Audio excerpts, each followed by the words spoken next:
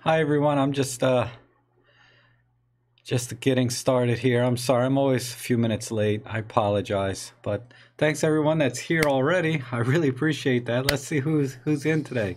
I love talking to you guys. This is honestly the live streams are the highlights of my week when I come in on Thursday and Sunday, and we get to kind of talk about photography and Olympus and just what's been going on, and you guys also really have a lot of good um, experience that you can share with others here in the chat section, which over here I appreciate. But let's see who comes in today. Maybe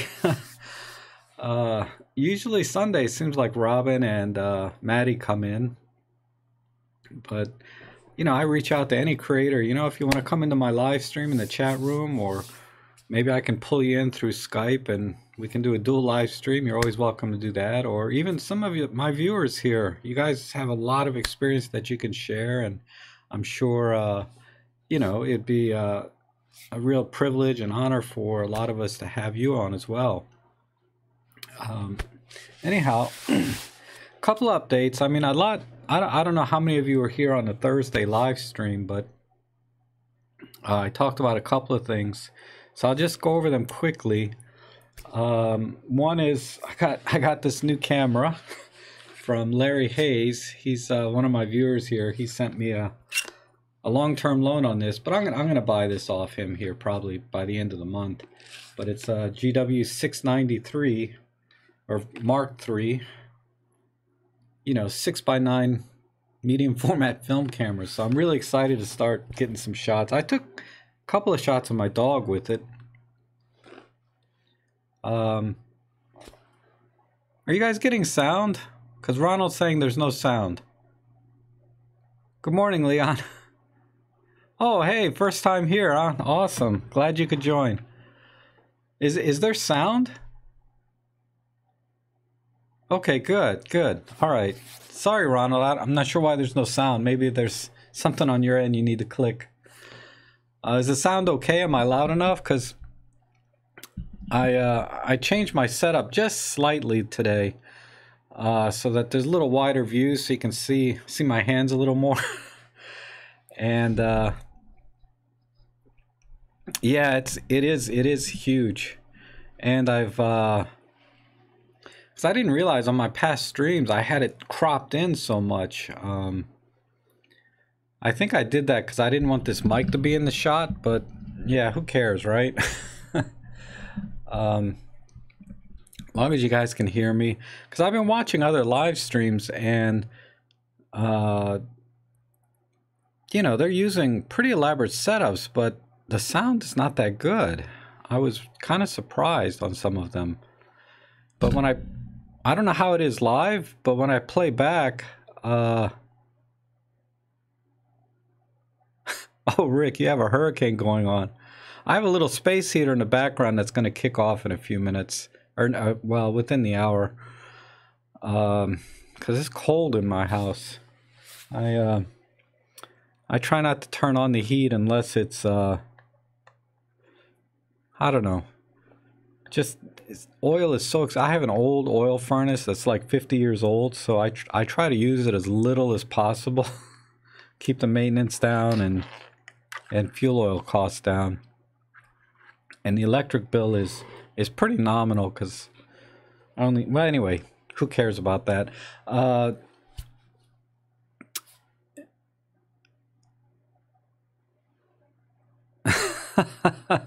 Okay, Christian, I'm glad. I don't know sign language, but I'm glad you can follow along and join us. I appreciate that.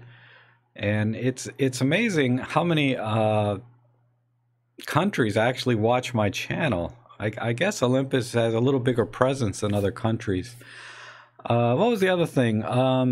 Lens tag was something I talked about on Thursday, that if you weren't here for that, it's a pretty interesting app that you can get on Apple and on Android.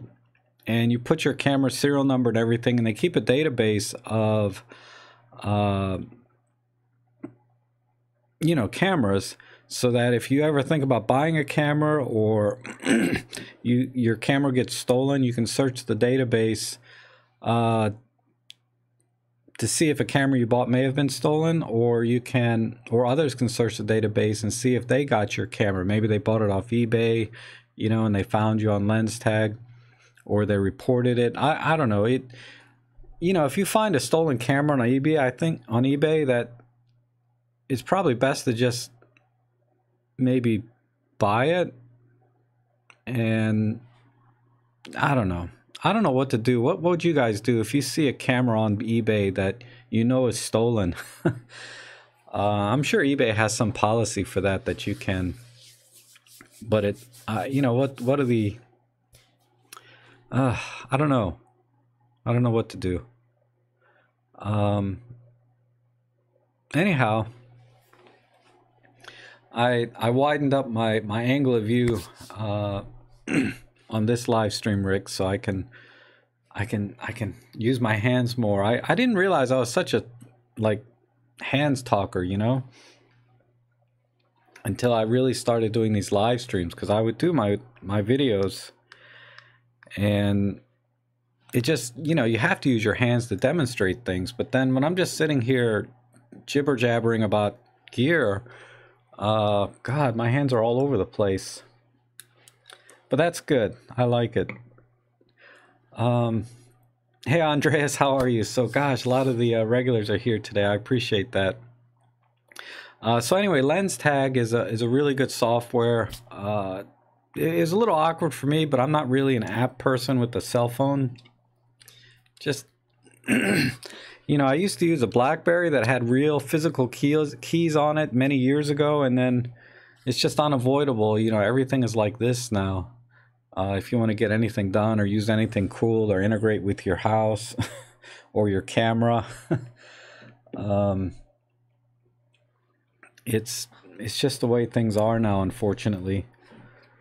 I try not to use the app if I can. The only thing the app is really good for, in my opinion, or for me, I should say, is to synchronize the clocks on all my cameras, because when I'm importing images or recording video, I can sync up everything a lot easier when I see the timestamps are all the same. Hi, Magrat, how are you?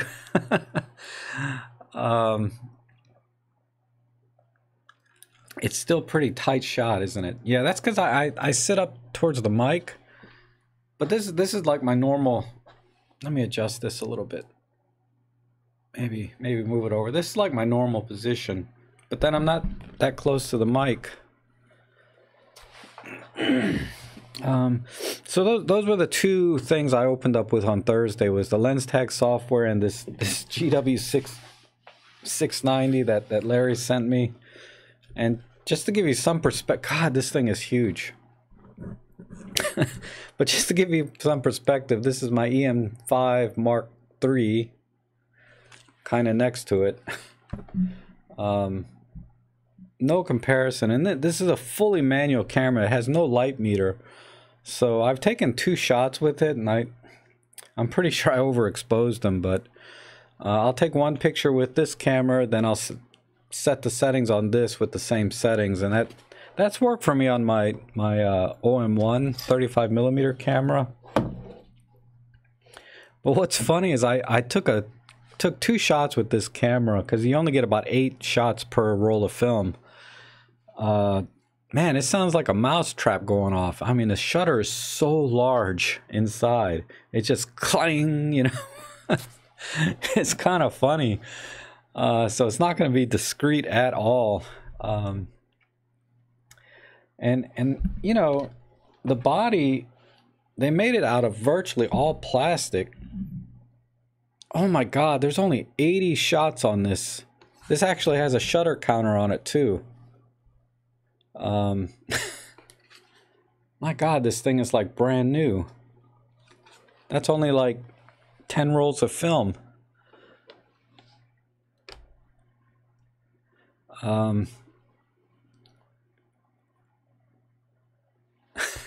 What crosshairs, Rick? Oh, so I think Yuhan saying you watched all my videos and you learned a lot. Thanks. Oh, you're welcome, Yuhan. I'm glad to help. I have so many videos on the EM10 Mark II, and a lot of the overlaps to the Pen F and the EM5 Mark III or Mark II. But someone said they were watching my EM5 Mark III videos and it helped them a lot with their EM10 Mark II. So that's nice. I'm not sure where to go next with my EM5 III videos. If I should continue that in the menu system, or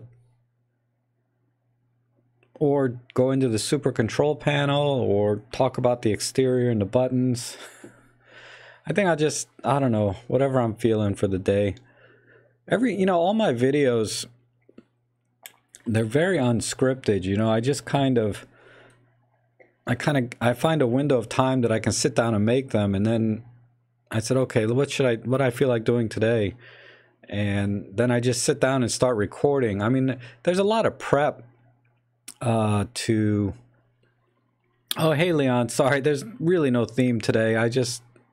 Normally I like to answer questions from any viewers and just talk about what's been going on and some things that...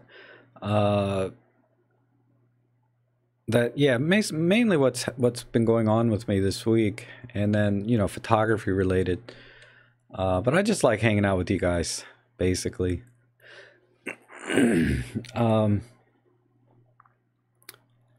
But yeah, so everything is pretty much unscripted on my tutorials, and the setup and prep, because I did one tutorial, my first EM5 Mark III tutorial. I just sat here at my desk, and I didn't like that one at all. I mean, the content was okay, meaning I got the message across that I wanted to get across. So I made a second one where I sat over in my desk that's just behind me, or at a table, and that went a little better. But I think my third one, you guys should see some improvement in the overall production value. Okay, so let's talk about content creation, or creation from zero. Okay, and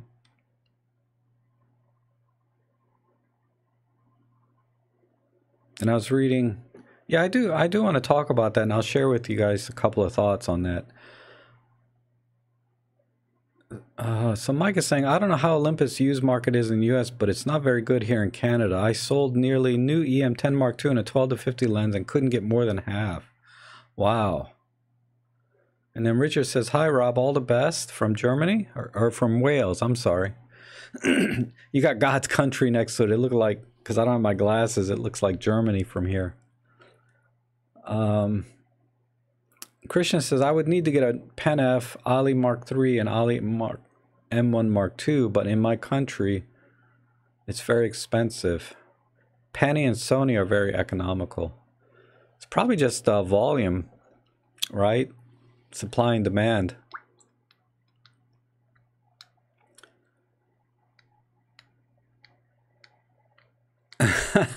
Thanks, Rick. I am feeling a little better. Actually, the lighting's a little bit strong, and I feel like I'm a little pasty looking in the video. Maybe I'll just tone the brightness down just a third of a stop. That did nothing.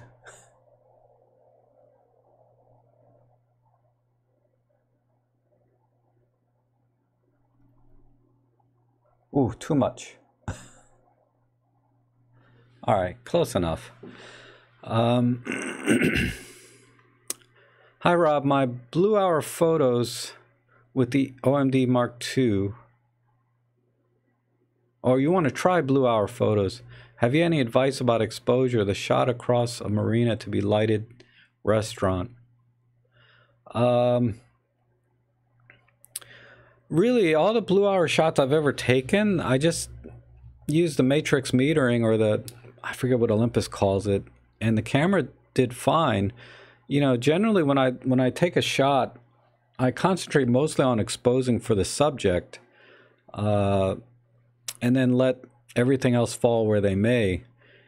And Blue Hour, I've never had any issue. The blue is always like this deep, rich blue, regardless of what my concentration is on the subject matter. So probably, just take 2 or 3 shots, concentrating on your subject and see how the blue hour comes. And then you can kind of do some exposure adjustments, like the exposure compensation, plus or minus, depending on how you want the sky to look relative to your subject matter.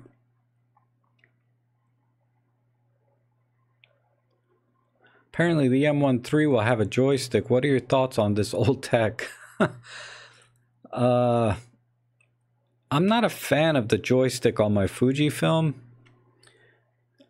I have a Fuji X-T30. That's because I've been using the D-pad for so long that I'm just used to that. And the joystick to me feels kind of, I don't know, I don't feel like I have any precision with it. Like I can't, like, if I want to go in one direction very quickly, yeah, it's kind of good. But then usually when I'm focusing, I prefer a little precision and being able to just click over 1, 2, 3 over to the left and 1 up or 2 up so I can get the upper left thirds. To me it's easier for me. But it looks like from the pictures I saw in the M1 Mark III, it has both the joystick and the D-pad, so I think that will be good. I mean, that'll be good if I decide to get that camera. I'm still not sure yet. I'm waiting for it to come out because the rumors in of themselves don't show me anything that I don't already have. For me to spend, another $2,000, in other words. I mean, if it was like $1,000 camera, I might consider it, but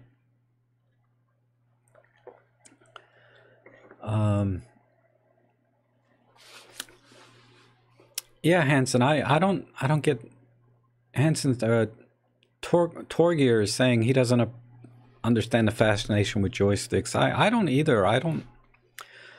But that like I said, that's because I've always used the D-pad. If I had the muscle memory for a joystick, I might prefer it over a D-pad, but I don't. I'm really good with a D-pad.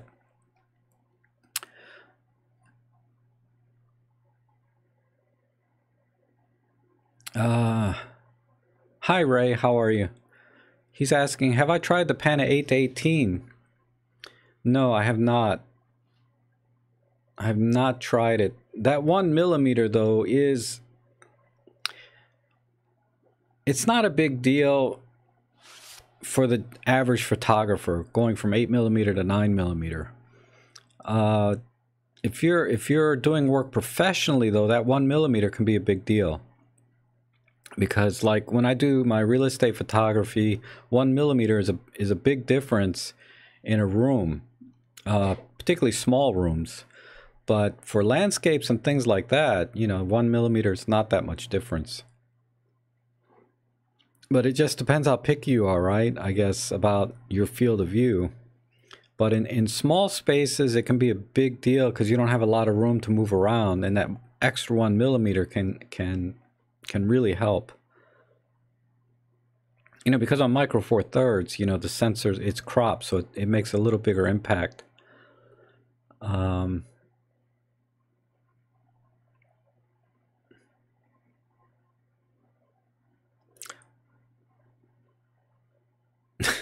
Rick is saying they might add some games to the menu on the M1 Mark III. I hope not. That'll, you'll sit there and play games and then you'll drain your battery, and then when you're ready to take a picture, it's your battery's dead. Kent's saying, in addition to using a tripod, are there any settings on my Pen F that I need to change before I take a high-res photo? No, not really.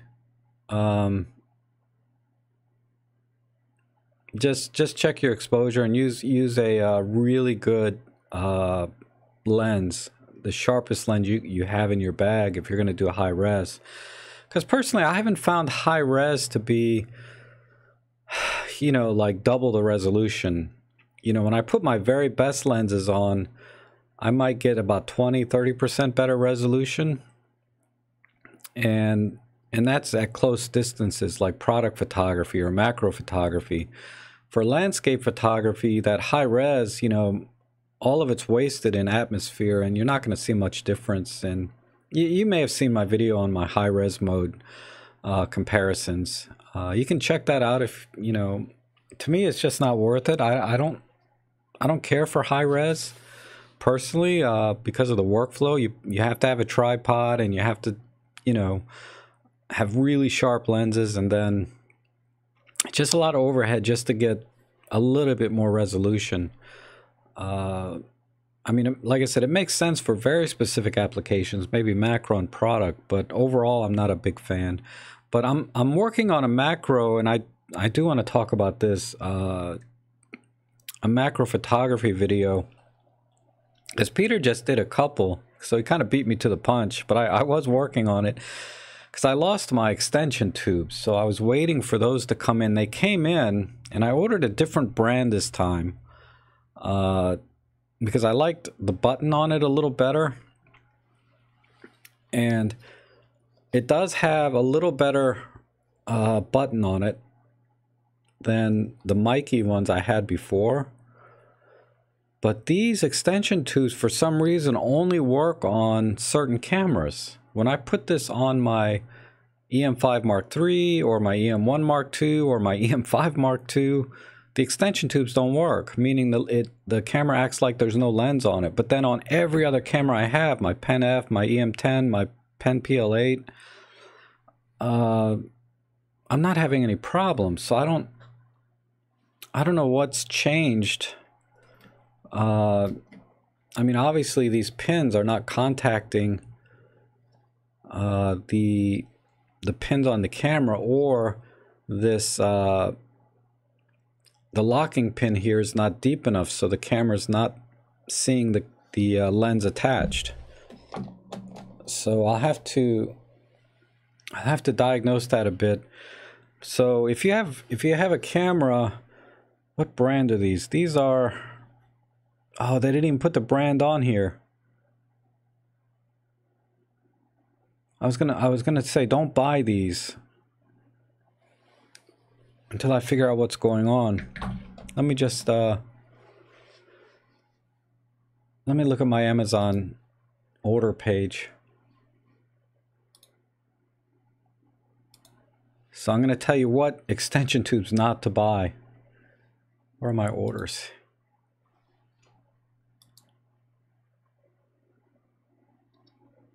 Yeah, this one here. Vodka brand. These are not working with some of my cameras. It works great with others, but some of them they do not. I bought these because they were $5 cheaper than the Mikey ones I was going to order.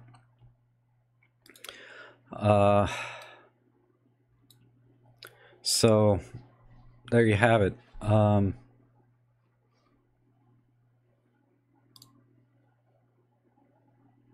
Oops, now I lost my place here. Oh, here we are. Okay,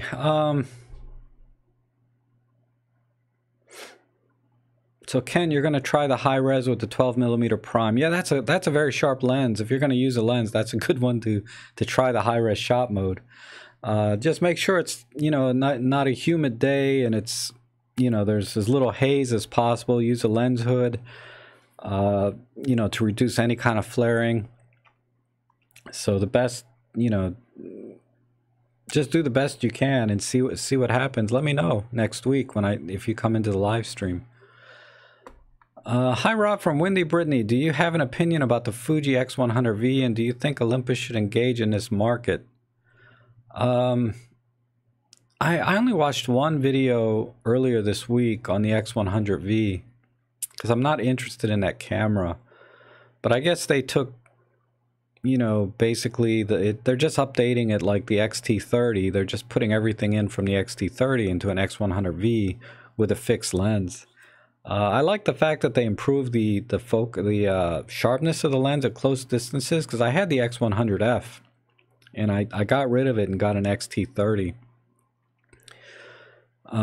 But if it's basically the same thing as my XT30, otherwise, other than the form factor, I'm not that excited about it. That's a camera that's for people that already love Fuji and the handling and all the ergonomics of a Fuji, but in a compact form. It's kind of like the Pen F, right? The Pen F doesn't offer anything particularly image quality wise different than any other Olympus camera, but you buy it because you just love it, right? Like, I just love this camera. And I think the X100V is kind of in the same boat. You kind of gotta, like Fuji to buy something like that. And it's $1,400. It just amazes me that everybody gives Olympus flack for being expensive, and then other companies come out with a $1,400 camera and nobody says jack. They're like, this is a great camera.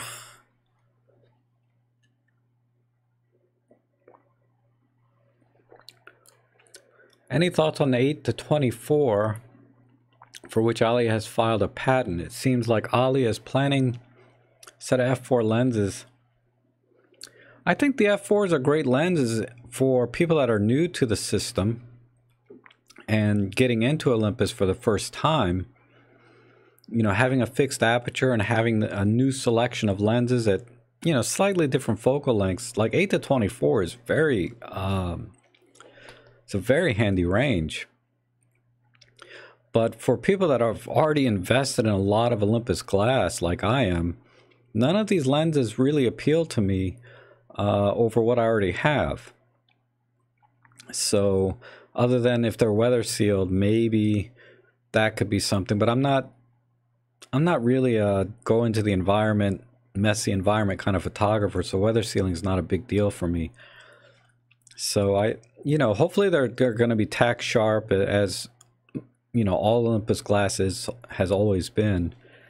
And I think they're great lenses for people getting into Micro Four Thirds and into Olympus in particular. But as a current owner of so much glass, I haven't seen anything that excited me, because f4 is not that fast. It's not prime fast anyway. And the lenses I have, like I said, I have most of those focal lengths covered.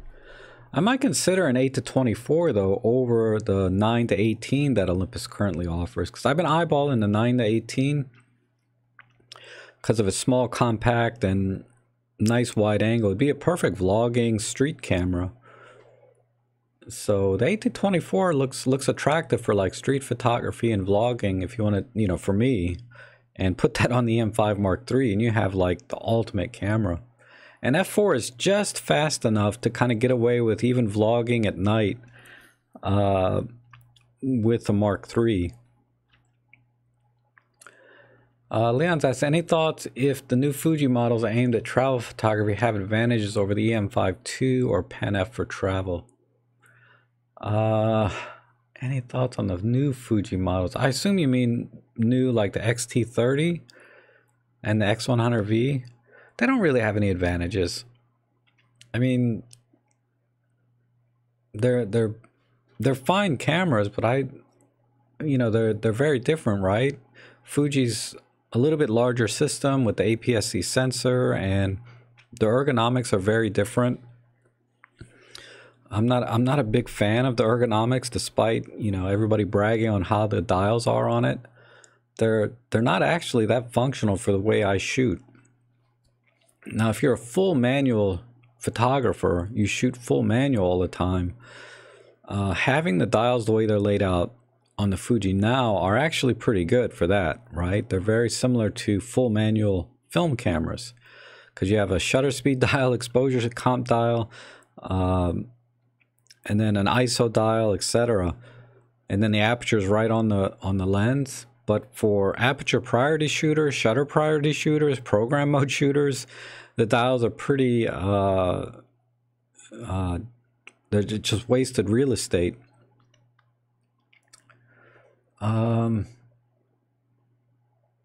Yeah, Plato had the X100T and sold it. Yeah, it just didn't work for me. The lack of a tilt screen. I don't know if the V has a tilt screen or not, but the lack of a tilt screen for street photography was a big hindrance on the X100F that I had.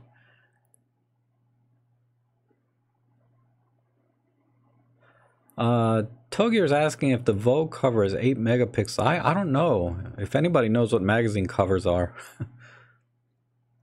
When I bring my EM5 Mark III or Pentax K1 to the photo club, people ask from what planet I've just landed. Pentax is awesome, and obviously Olympus is awesome. I just watched the video this morning from Kai,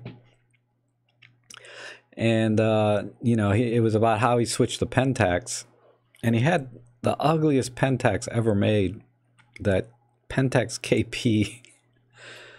But he made a comment in the video about nobody buys Olympus, full stop, was a quote from that video. And I was like, why?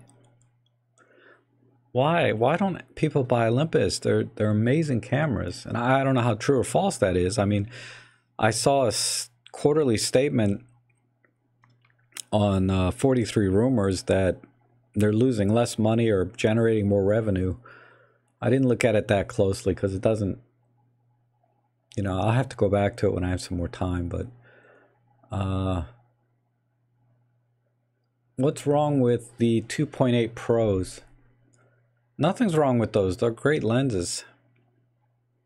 I guess you mean in relation to the new f4s coming out.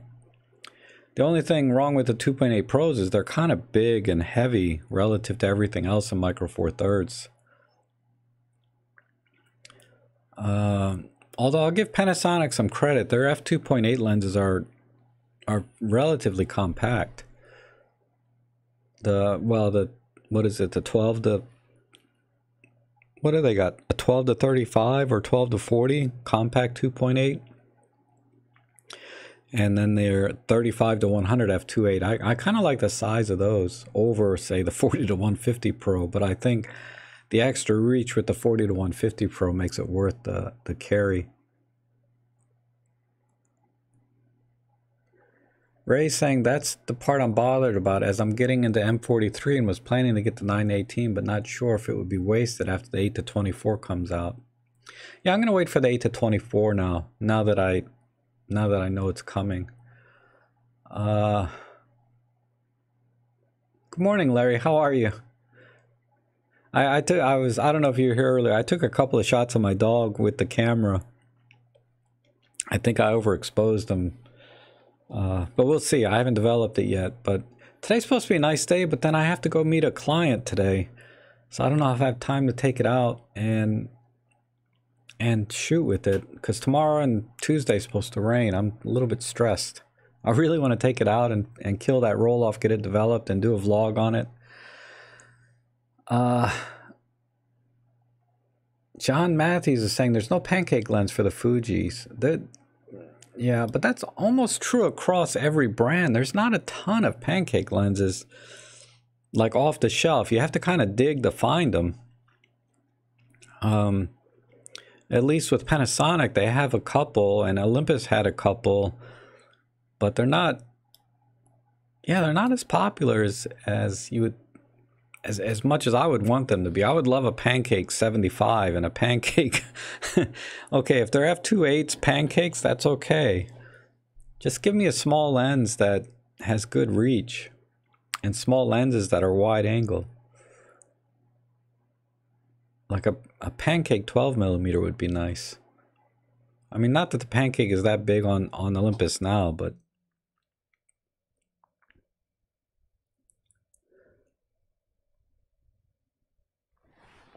okay, let's see. Ray says, one of the things I've realized is that if you're shooting anything other than 35mm, you should shoot with the intent of retaining 90% of the frame.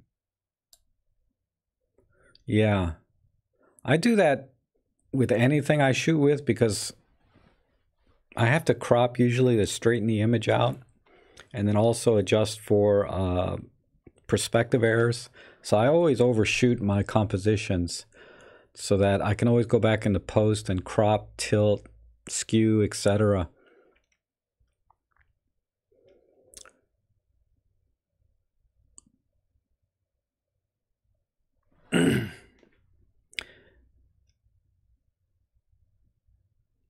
Oh, you're welcome, Leon. Thanks for your excellent opinion on Ollie versus Fuji. Yeah, I don't see any reason to buy Fuji over Olympus unless you started with Fuji. Like, like I was saying about back in it was 2017, I think I bought into Olympus. And I went to research. I didn't research. I went to the camera store and I said, I just want a small camera. I'm tired of my D750. I still used it professionally, but I said, let me just get a small camera to travel around with because I was much more active, 3 years ago or 4 years ago. And I had the XT10 next to the EM10, and it was close.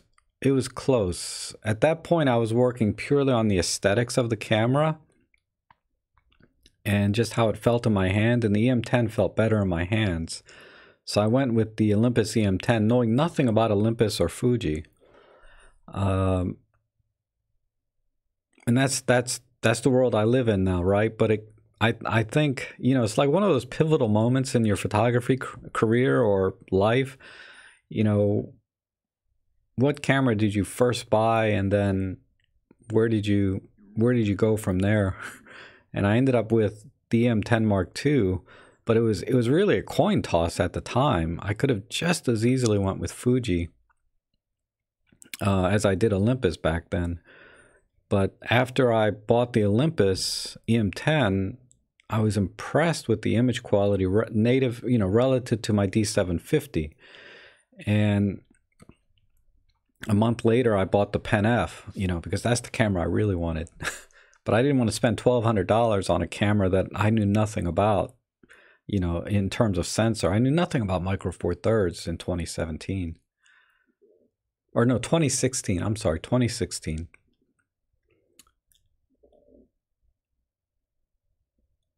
What are your thoughts? Because a lot of folks buy a higher megapixel camera with the intent to crop, and I think only on full frame can you support heavy cropping, and maybe some Sony.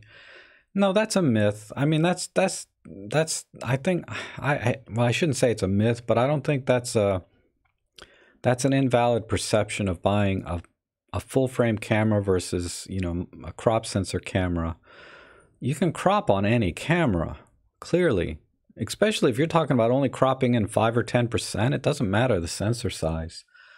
It's really about getting the exposure right and your creative choices, not so much being able to crop in. So yeah, don't worry about that doesn't make any sense to me. I don't crop any more or less on my Micro Four Thirds than I did with my D750.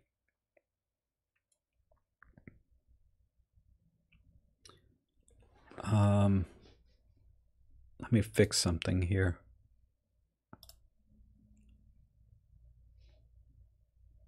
Michael's saying the KP is the latest model. I wouldn't like to own one. Oh, it's the latest model. Okay. I have no idea. I like the older Pentaxes. Togier's saying 8 megapixels is about right, and that's in reference to the magazine cover pages. Hi, Rob from South Africa. Leon, oh, another Leon. How you doing? Leon's always here and commenting on my videos. Thinking of getting the Ollie 40 to 150 f2.8, only the lens hood fails is troublesome. See, people have had 3 fails and install a Canon compatible lens hood. Yeah, I see the same thing. Yeah, just buy a screw-on lens hood that's collapsible, like a rubber screw-on lens hood.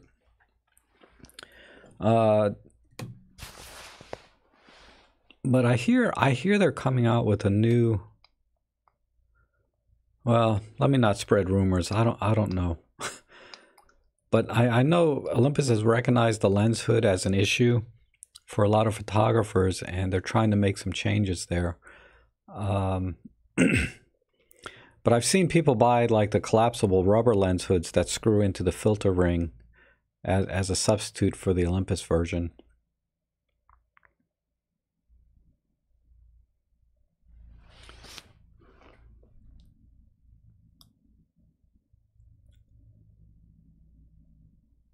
Oh, hey, Alan, how are you? Thanks for joining. Let's see. Oh, Garns is here. How are you? Let's see. How do I update the firmware on a Lumix lens if all I have is an Olympus camera? You should be able to put the lens on the Olympus camera, then go through Olympus Workspace, and I think it'll still update. I don't have any Panasonic lenses that need updating right now to be able to show you. That's a good question, though. I'll come back to that because I need to load up my workspace and plug in and find the right cable. So I'll try and multitask a little bit. But I would just try pulling up workspace and see if I need to find my cable. Here it is. I label all my cables so I can quickly find them. And I got a Panasonic lens right here.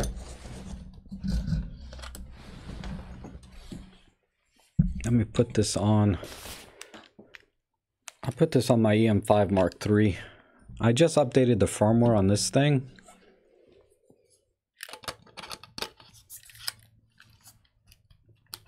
Got a full battery. Yep.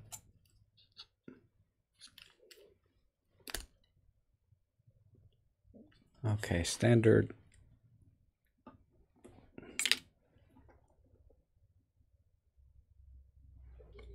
Oh, this has a...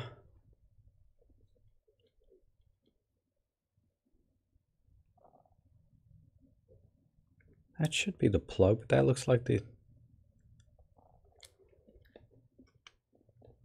What the heck did I use to update this thing? Is that a USB?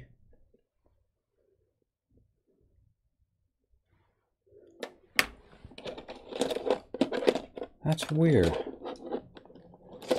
What about this cable? I thought that was the... Definitely not that one. It's got to be this one. But this is so huge.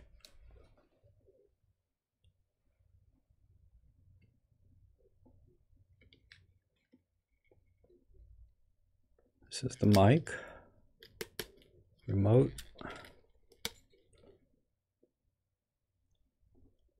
HDMI, and USB.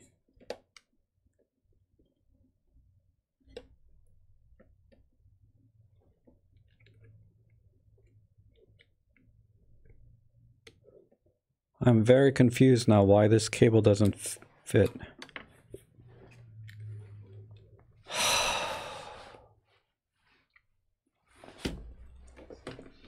Crap. But, well, long story short, all I was going to do is pull it in Olympus Workspace and see if it would update.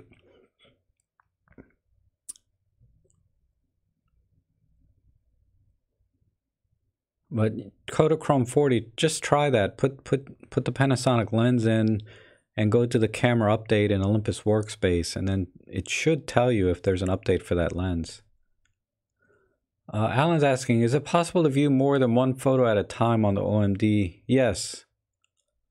The M10 Mark II, I have it on my...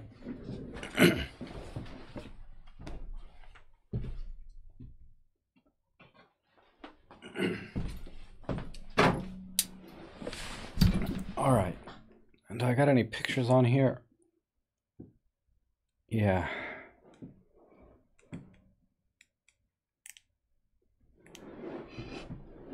So, you know how you would just push play, right? To look at a picture? Then you just roll the dial back and you can look at... I kind of got it set up to a high thing here, but I think that's what you're asking, right? And you can adjust that by... I believe it's in the display menu. So in the display menu, you have info settings, and you want to go into the playback info, which is the first line item. Oh, wait a minute, that's not it. I'm sorry. The third line item there. Info settings, settings. And then you can select from there how many you want to see at one time. So four is a good comfortable, or 9 is a comfortable number for me, but let me show you what 4 looks like. So I just put a checkbox on the 4, and now when I back out, I can see 4 at a time. So hopefully that answers your question.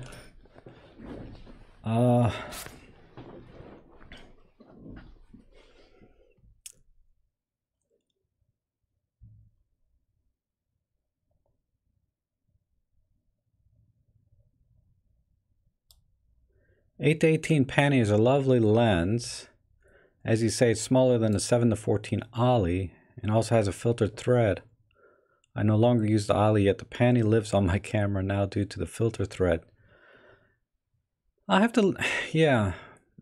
8-18 is that at like an f4? I don't even know what speed that lens is. I try to stick to the Olympus brand lenses because sometimes you get more functionality out of your camera, like focus stacking, when you use Olympus lenses.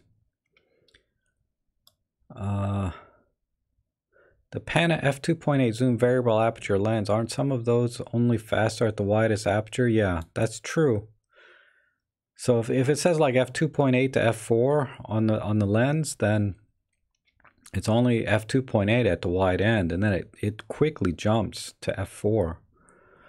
And that's true for any brand lens, not just Panasonic. Do you have any preference between Pana F EM1 Mark II or the new EM5 Mark III? Something to take into account. I don't make video, and one of those three will be my next purchase. If you're a JPEG shooter, definitely get the Pen F. It has a lot of great JPEG-centric features that you won't find on any of the other Olympus cameras. And, you know, if you like to see the settings when you're in the field and make those adjustments while you're actually in the field, and that's my preference. If you're not really a JPEG shooter and you like to post-process things, I think the EM1 is a better choice. The EM1 Mark II, that would be a very nice upgrade in terms of continuous autofocus and tracking, and yeah, those two things, and the battery life is killer. So that would be my recommendation. And you know, if you want to stay small and light, then the M5 Mark III. So there's a lot of choices there. They're all three very different cameras and have three different sort of markets. So you need to know what kind of shooter are you, and then pick one that you like best. But you know, image quality wise, they're all pretty equivalent.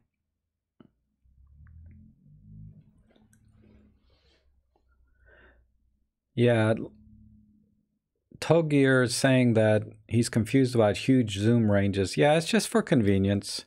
You know, you trade convenience for quality usually. I am noticing my 14-150 is just a hair softer than my kit lenses separately, the 14-42 and 40-150, but not enough that I don't appreciate being able to not have to swap lenses. So I think that's going to be sort of my go-to lens from now on.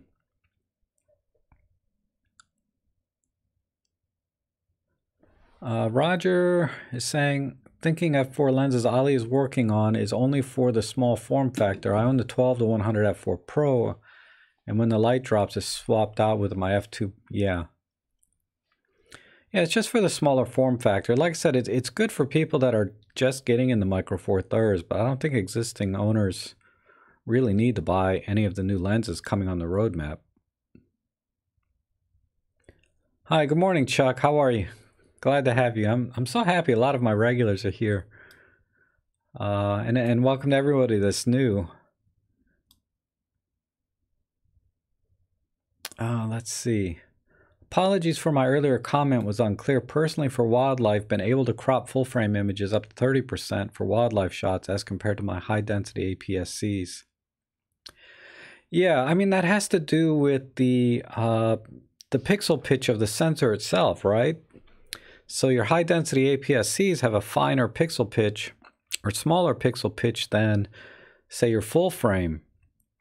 So effectively, the APS-C camera is picking up more of the lens's imperfections because it has a finer resolution of the image, and because of that, it's able, you're kind of getting, so it, I think from that perspective, you may be able to crop in more with a full frame, but that's only because you have a bigger pixel pitch. So like a 24 megapixel image on an APS-C versus a 24 megapixel on a full frame, there's a pretty big difference in pixel pitch, and the finer pixel pitch of the APS-C is going to pick up more of the imperfections of the lens versus the 24 megapixel image on your full frame camera. So it may feel like you're able to crop in more, and that's absolutely true. But I bet if you use the same lens from APS-C to full frame without changing your composition, right? So what will happen is on the full frame camera, the image will be 1.5 times, or whatever that magnification difference is, further away than on your APS-C, because APS-C will be 1.5 times closer. I think if you compared them that way, you might not find as much difference. You're going to find a lot less detail on the full frame camera. But if you compose things the same, you're getting closer with the full frame, and that in of itself will give you more resolution. Oh, hi, Louise. Thanks for coming in. Sorry you can't stay, though, but I appreciate you coming in and saying hi. Many wildlifers swoon over the 5DS and the AR4 due to the higher megapixel, as wildlife images usually get cropped. Yes, that's true. And, you know, a lot of people like the EM1X for wildlife photography. But it's not an area that I'm competent in, so I don't really want to make comments about full frame high density sensors, you know, that are like 40, 50 megapixel images versus saying the 20 megapixel sensor in a Micro Four Thirds. I think the pixel density is roughly the same. So in theory, you should get about the same image, but in practice, you know, those A7R4 and those 5DS shooters, you know, they're using $10,000 pieces of glass, right? Which is not something Olympus has at this point. They have their $2,000 300 millimeter f4, which people love, but I just don't have enough experience there to give you like a real life or real world opinion on that. I can only speculate from what I've seen.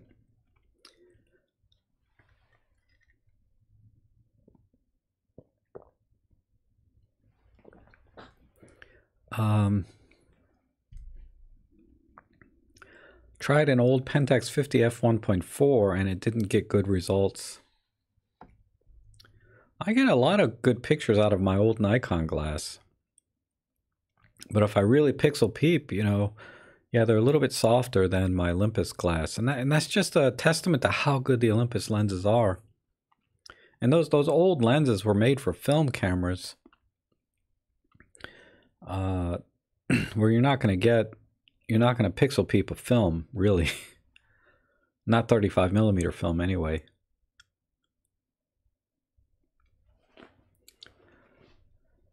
Togi are saying the Zuiko 50 f1.4 is great on the M43. I have the f1.8, which is really good. But I have to stop it down to about f4, f5.6 to really get tack sharp images. The 24 millimeter f2.8, or is it I think it's an f2.8. This lens is really good.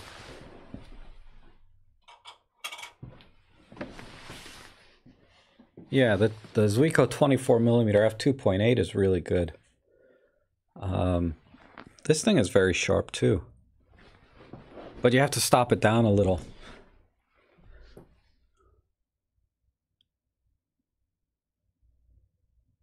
Oh, hi Elaine, how are you? I didn't say I don't have any lady photographers. I just said I'd like to have more diversity. That's all. There should be more photographers. I feel like it's, for whatever reason, and it sounds sexist, but women are more creative, generally speaking, at least from the channels that I see online. They're more into crafts and making scrapbooks and all kinds of things that I think apply to photography much more so than my channel in terms of being creative. And photography should be a natural outlet for people that do those kinds of things. So that's why I'm a little surprised that there aren't more lady photographers, at least in my statistics, demographically speaking. When I look at my statistics, it's like 94 to 99% male. And I'm not really a gear channel, right? So I don't know. I try to do creative things time to time.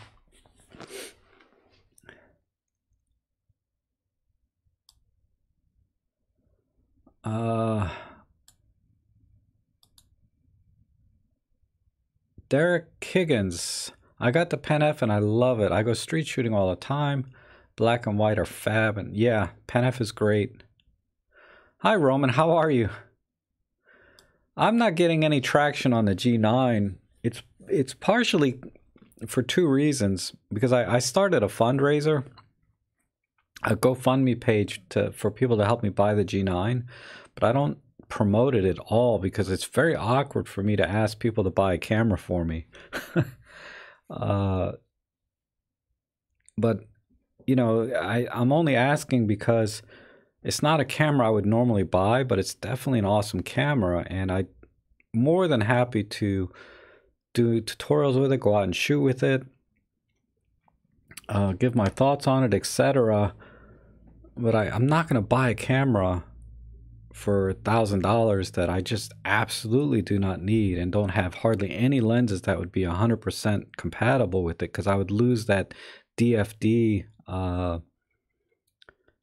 advantage that Panasonic has, well, I shouldn't call it advantage, but it has that DFD autofocus feature, and I only have like one lens that would work with it. But I'll put a link to the G9 GoFundMe page. Let me see.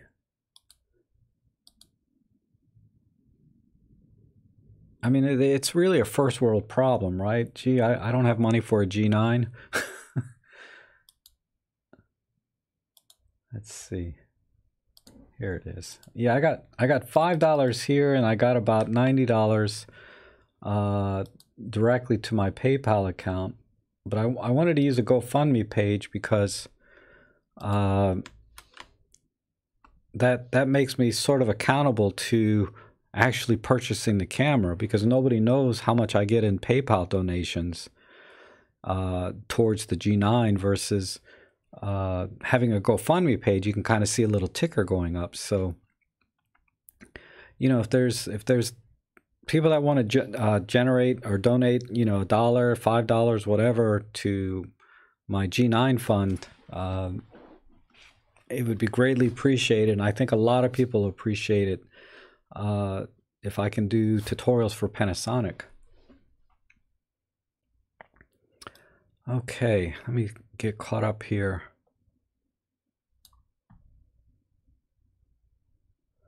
I use the OM film lens like the 50 f1.8 with focus peaking. Yeah, it's very good, Robin.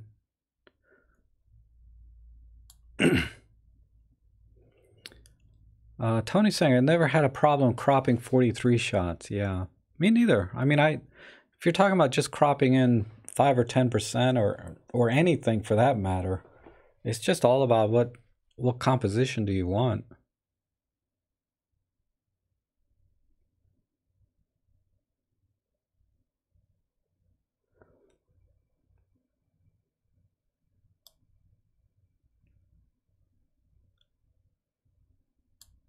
Oh, hey John, how are you? John Softly's here. He's we've been emailing back and forth a little bit. Um, I always love getting emails from you, John. Those pictures you shared with me last, and you know which one I'm talking about. They were very touching. I appreciate that. Hi Rob, very complicated question today. I drive heavily mountain bike, and the Pen is in front of the bicycle bag. Do you think that the shaking could affect the sensor? Thanks for your answering. No, I don't think so. I mean, it's wear and tear on a camera like any other camera. I don't think it's affecting the sensor any more than it would any other camera. You know, as long as it's not like drop on the ground sort of force impact. If it's just kind of shaking in your bag a little bit, it's fine.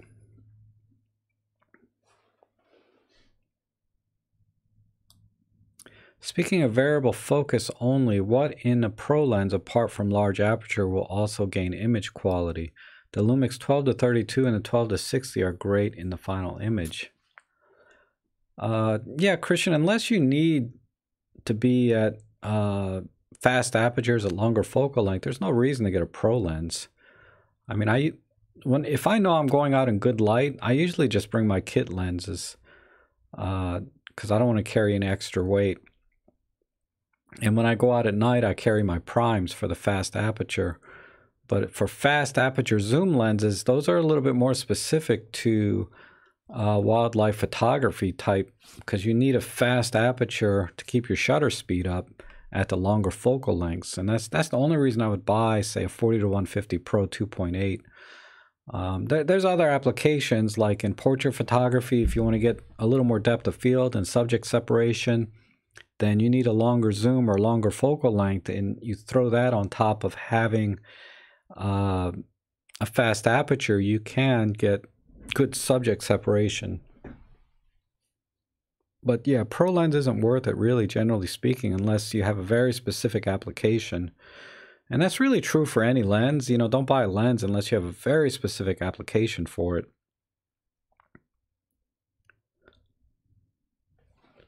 Okay, bye. Bye, Juan. Rick is saying, I'd never advise anyone to buy 30-party lens for a Pro Series lens. There's a lot more to technical design of a lens hood than you would think. That's why they're so expensive. I believe that.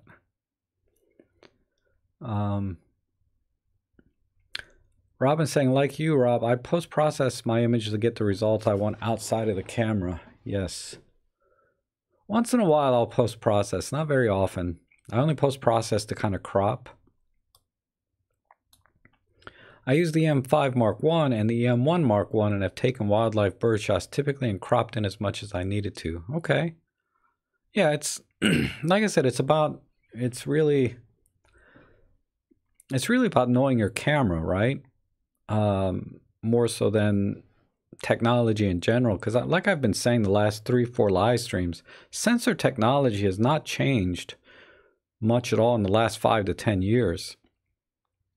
And what makes Olympus really stand out is the quality of their lenses and optics. They're so good. They're so sharp. I'm always impressed with an Olympus lens every time I buy it. I've never bought an Olympus lens that I didn't like. They've always been excellent. Elaine's saying no crafts for me. Yeah, see what I mean? I try to make some sort of generalization about women, and I'm way off with Elaine. She says no crafts. So that just shows like why you shouldn't generalize. But yeah, you have to give me a little leeway because I'm old. You know, I grew up and was raised kind of in a time when a lot of things are not acceptable anymore. I've had to correct myself so many times. As I used to use language and terminology that would be so offensive now. But back when I was growing up, it was that's just how we talked. Do we think twice about zooming into 100% when checking for sharpness?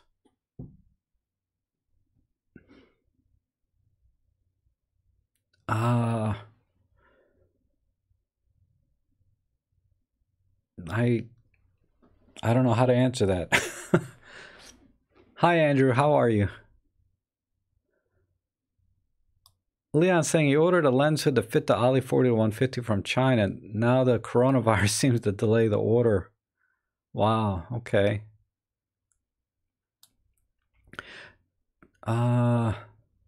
I also have the G9. It works much better with Panasonic lenses than it does with Olympus. Colors are nicer and images seem smoother. Yeah, like I said, you know, it matters buying the same brand lenses with your camera.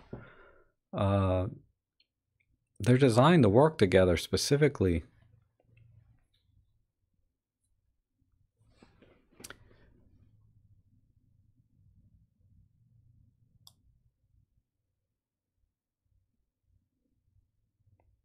Thanks, Rick. Yeah, I have no reason to buy a G9, but I'm happy to do it. I mean, even if the fund me gets about halfway there, I'll just go buy it. But you know, the thing is, right? If I go buy a G9 on my own with the intent to do tutorials and comparisons and help people make a better decision, right, between Panasonic and Olympus, and then nobody watches it, it's like I just wasted, you know, $1,000 or whatever I'm going to pay for that thing because nobody's interested in my G9 opinions. uh, so that's another reason I'm not really motivated to buy a G9, because it's a little bit of a business risk too.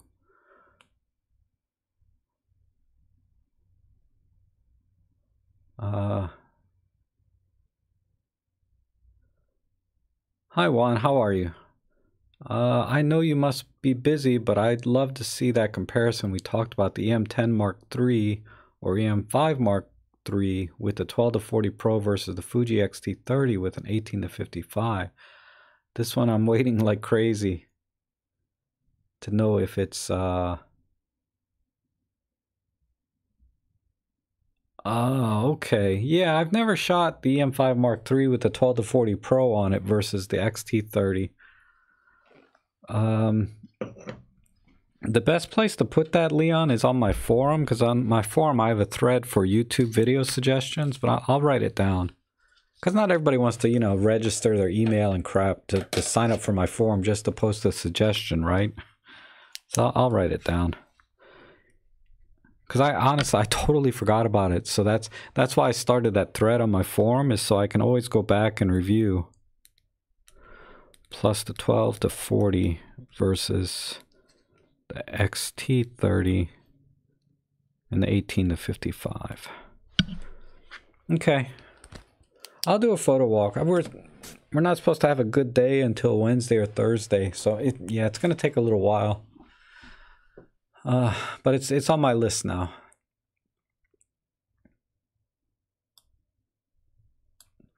Comparable in sharpness, rendering, micro contrast. Okay. I don't know if those are things I can... Honestly, micro contrast is something I've never been able to distinguish with my own eye and say, see right here, this is where it is. It's one of those elusive things for me. Because I remember people were saying, look at this image and look at this image. We use this lens on that picture, and this lens on that picture, and look at the difference in the micro contrast. And then they would punch in and zoom in, and I'm looking, and I'm like, I don't see it. I mean, it's a fine lens, but what are you talking about, micro contrast? I don't know why I can't see it. I never knock it and say it doesn't exist, right? I mean, it's enough people say that micro contrast is a real thing. It's just not something I can see, you know? I don't know. So I don't know if I can compare that. I can compare sharpness. That's an easy metric. I can compare colors. You know, that's an easy metric. But micro contrast, I don't know. I'm not going to be able to say Yeah, this has better micro contrast. I can say an image's contrast has more contrast. I can see that. But someone was showing me a couple of images and they're like, look at the micro contrast on this versus that. And I'm like, what the heck are you talking about? They're both nice images. The sensor on a mountain bike. I too have used the carry camera on a bike and worried about it, but was informed that when the camera is off, the sensor is locked in place. It does have a parked position. I do know that. I don't know if it's locked, because honestly, is it the Pen F? Let me see. The sensor's still moving inside. It's not locked.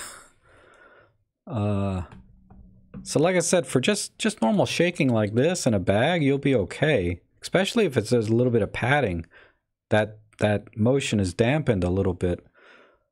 I mean, I wouldn't drop it. I have dropped this camera on the concrete though, and it went rolling down.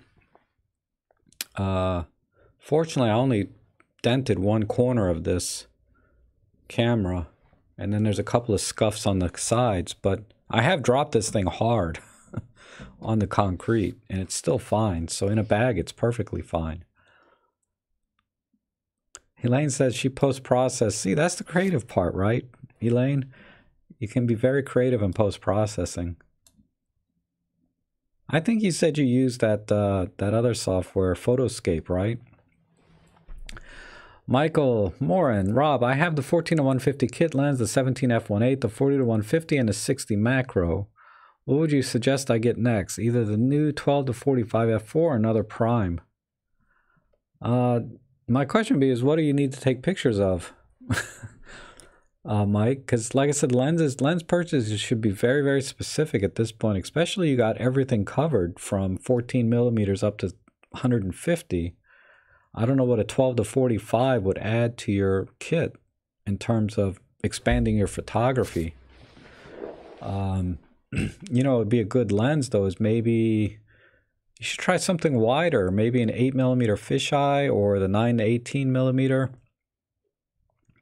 Skip the 12 because 14 is pretty close, but go wider so you can do some astrophotography. 12-45, that's not wide enough or fast enough over what you already have. I would consider a wide angle lens. Even the generic like Samyang's or whatever those brands are, they have some 7mm rectilinear lenses that are like f2. Go super wide and super fast and have fun with that. That would be my recommendation. What surprised me that the zoom in the JPEG show the zoom in the image, but the raw files will always at the wides of the image. Is that normal?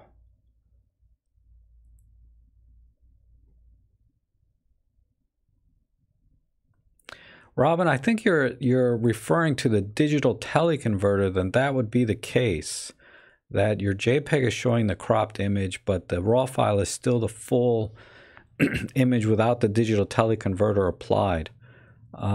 Yeah, that is the case, because all the digital teleconverters, it takes the image sensor and just crops in. But if you're shooting RAW plus JPEG, the RAW file is still going to be the full image without a digital teleconverter applied. With any optical lens, you know, 40-150, it shouldn't make any difference. Your JPEG image should be cropped the same as your RAW image if you're using a true lens with that at whatever given focal length.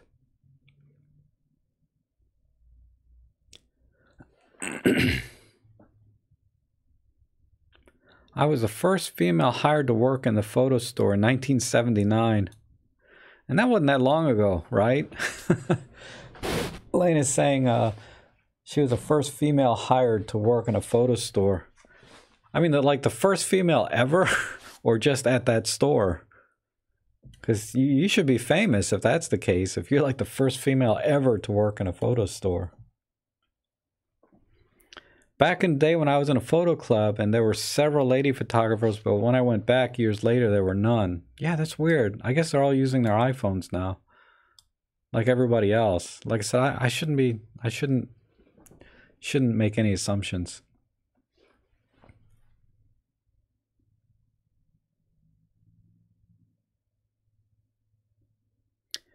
Uh,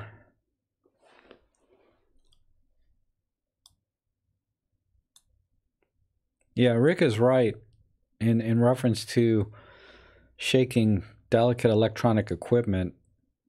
You know, just avoid it if you can. uh, as always, right? I was told by other members that the change to digital and the need to process your own images was the reason.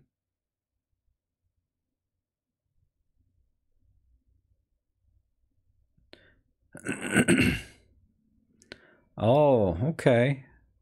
This is in reference to there being less lady photographers in the photo club. Um,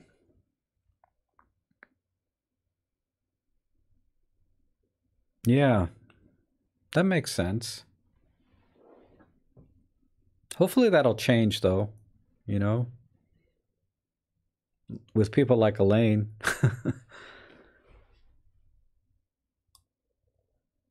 Rob, getting the G9 won't be enough. You would also have to get the Pana lenses. Yeah, like I said, I have the Panasonic 25 millimeter prime, the f1.7. So what I might do is, you know, get the. I'd really like to get the 25 millimeter Leica from Panasonic. Oh, I forgot. I just got this 12 to 32 also. I mean, these are not lenses you would put on a G9 normally. But yeah, I would get a lens. I would buy a lens separately once I have a G9. Then I have reasons to buy Panasonic lenses. Like I would strongly consider their 35 to 100 f2.8 or their 12 to 32 f2 or 12 to 35 f2.8. 1 second.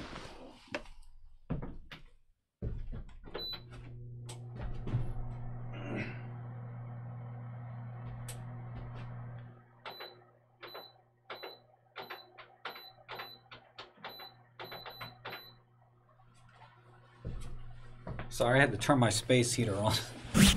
It's like 50 degrees in my room or 55 degrees right now. Freezing in here. But yeah, Ray, you're right.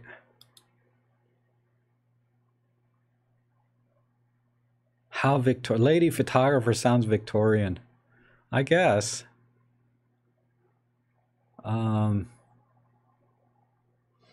Yeah, if I, when I say it out loud, when I hear myself, you're right.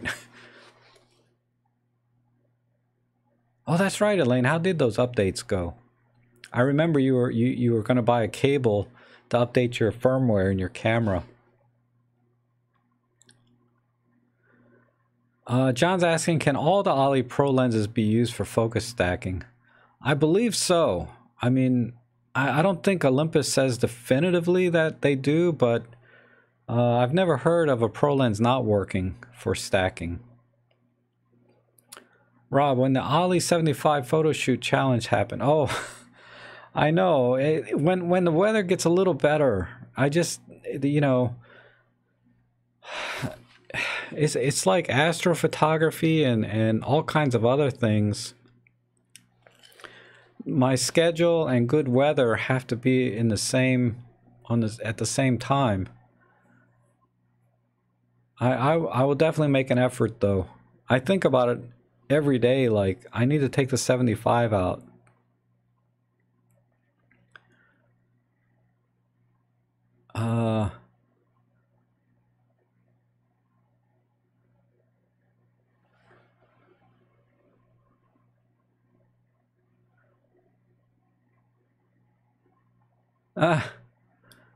Richard's saying I might prefer the G9 and Panasonic lenses over Olympus. And then the channel's gone. I seriously doubt it. Plato's saying micro contrast is the Loch Ness monster of photography. I know. Some people see it and others just don't see it at all. Doesn't mean it doesn't exist. It's beyond me, like a lot of things.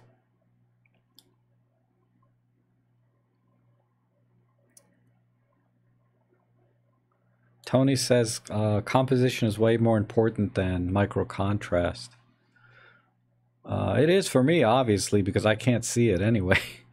Digital Grandpa's here. Hey, buddy, how are you? That was a great photo walk we had. There was a lot of people were interested in how that went, and so I talked about it, I think, in my last live stream more than I haven't even mentioned it today. But Digital Grandpa and I went on a photo walk last week in DC, and we had a great time. And I posted, just a few of the images from that on my Instagram. But also check out Digital Grandpa. And I also told the story about how he got his handle there, Digital Grandpa, in the last live stream. It was really interesting. Surprised me a little bit.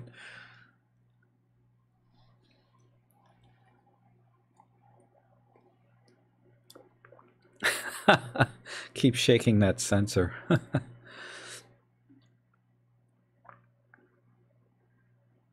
It seems to me that micro contrast or pop appears in images with good light as opposed to not.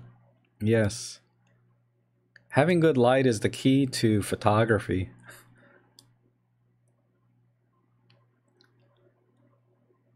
Don't the profiles play a role in micro contrast? I don't know. Like I said, if I knew what to look for, if I could see it, I could comment on micro contrast and what affects it, but I have no idea.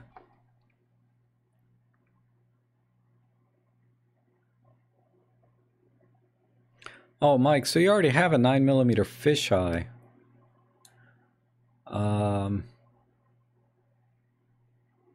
So you're still thinking the 12 to 45. I guess. I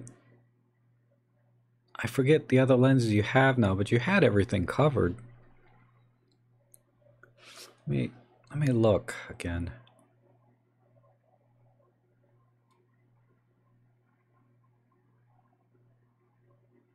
You have a 14 to 150.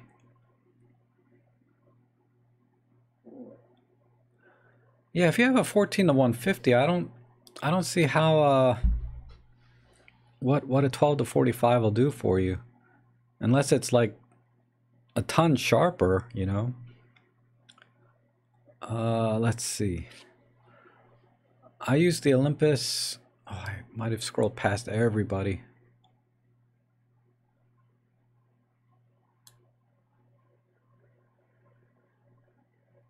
Okay, Richard, thanks for sharing that. Richard said he tried to updating the Panasonic lens on the Pen F.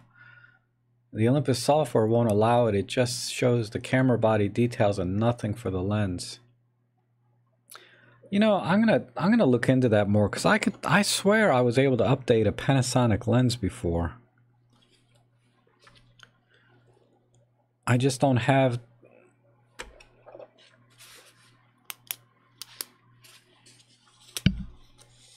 I could have sworn I've done it before.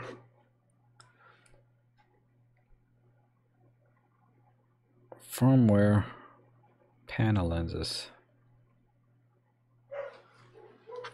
I mean, now that I have a Lumix camera, but I don't think I've done it anyway. Okay, Richard, thanks for sharing that, though.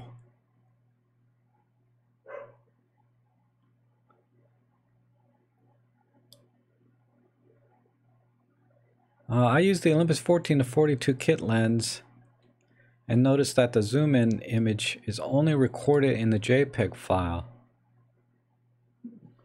but the whole unzoomed image in the RAW file. I don't know why that's happening. Make sure you don't have your digital teleconverter turned on. I just can't. It just makes no sense to me how that's possible, Robin.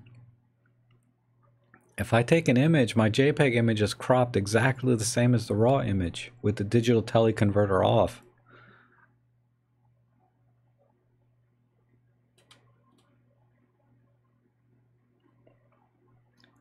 Rob, for astrophotography, I prefer using my Pentax with the Rokinon 12 and yeah, 5-minute exposures. Yeah, I was looking at some Pentax. I had some Pentax lenses in my shopping cart, not shopping cart, my wish list for a while.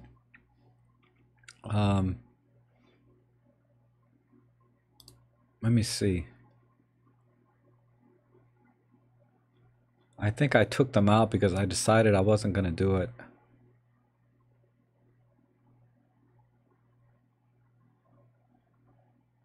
Yeah, I took them out of my shop wish list. But I was looking at some lenses for my Pentax, or not for my Pentax because I don't have the astro function on that old camera. But if I was going to buy another Pentax, maybe the K7 or something that has that function, these are the lenses I would have chose. Yeah, 12 millimeters on an APS-C is certainly, you know, wide enough. But on a Micro Four Thirds, I don't feel like 12 millimeters is wide enough. Oh, hey Arthur, how are you? Hi Catalin, how are you? Hello, hello. Wow, a lot of people coming in late today. I tried to start a little earlier today because I need to go out. I'm meeting a client today. When you already have awesome composition, it's nice to have good sharpness and micro contrast. Okay, Juan. Always, right? Izwan, how are you? Thanks for coming in.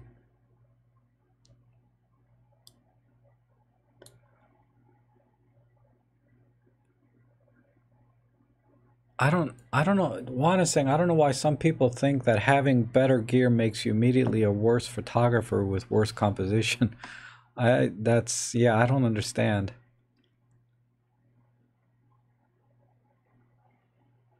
Lauren's saying and Lauren would have good feedback on this. Micro contrast might be the next bokeh craze, equal to the pursuit of perfection yet boring photograph.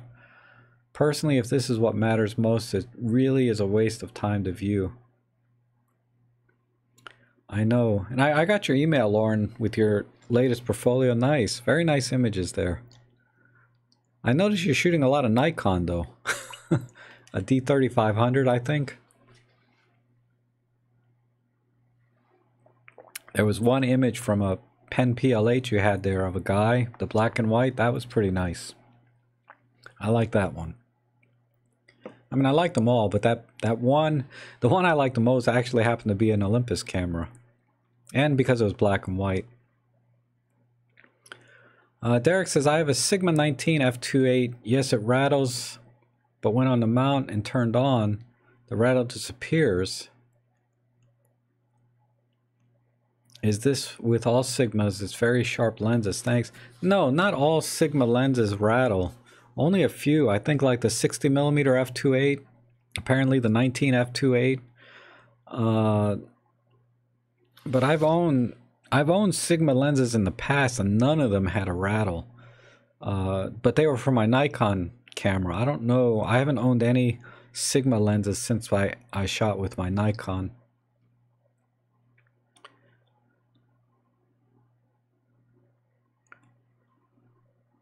Rob, forgot to mention that I am always looking for maximum sharpness. That's why I'm waiting. Oh, okay. Yeah. I mean, if you want ultimate sharpness, money no object, yeah, I think the 12 to 45 will be interesting when it comes out. Rob, do you use UV filter on your lenses to protect them? I do not. I do not. I used to do it on my Nikon glass, the wide angle lenses.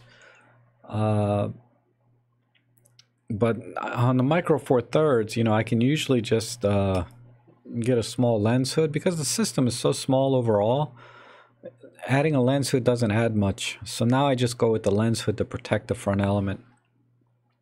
On the Nikon glass, you know, putting a lens hood on the Nikon glass usually doubled the size of the lens. So when I packed the lenses in my bag, I would reverse the lens hoods back onto the lens so I could pack the thing smaller into my bag. Hence, I used a UV filter to protect the lens while I was in the bag, in lieu of a lens cap, right? But with Micro Four Thirds, everything is so small, even with the lens hood, I don't bother with the UV filters anymore.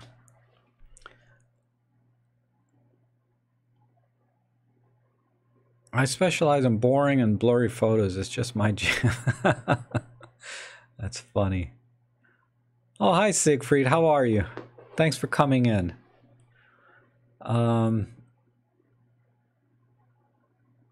Yeah, Mike, a 12mm full frame.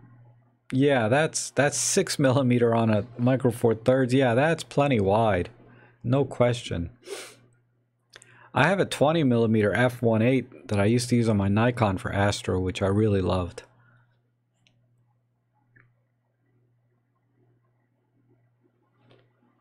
About your comment that 12mm is not wide enough, what are the situations you have in mind? Is that specifically for interiors? Yeah, 12mm on Micro Four Thirds is not wide enough really for astrophotography or really even doing real estate photography. It's just not wide enough for small rooms. And then for astrophotography, you can barely, you're only capturing about a quarter of the sky even with a 12mm lens. You're not even a quarter of the sky with a 12mm on a Micro Four Thirds. And if you want to capture the entire Milky Way, you know, over a horizon, you really need to be 7mm or so,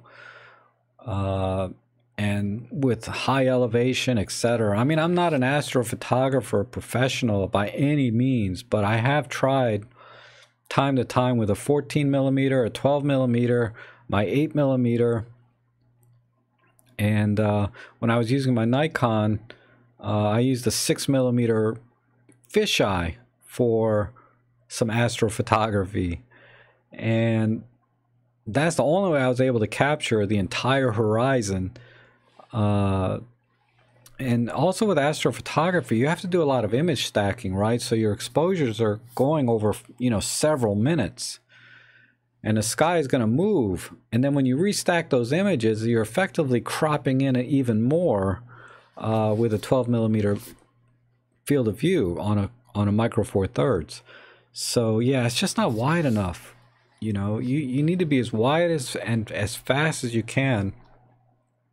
And I feel like Ray, who was it? Michael says he uses a 12. Oh, God, who is it? Yeah, Michael says he uses a 12mm on a full frame. That's a 6mm on a Micro Four Thirds, and that's, yeah, that's going to be wide enough to capture the entire Milky Way over a horizon.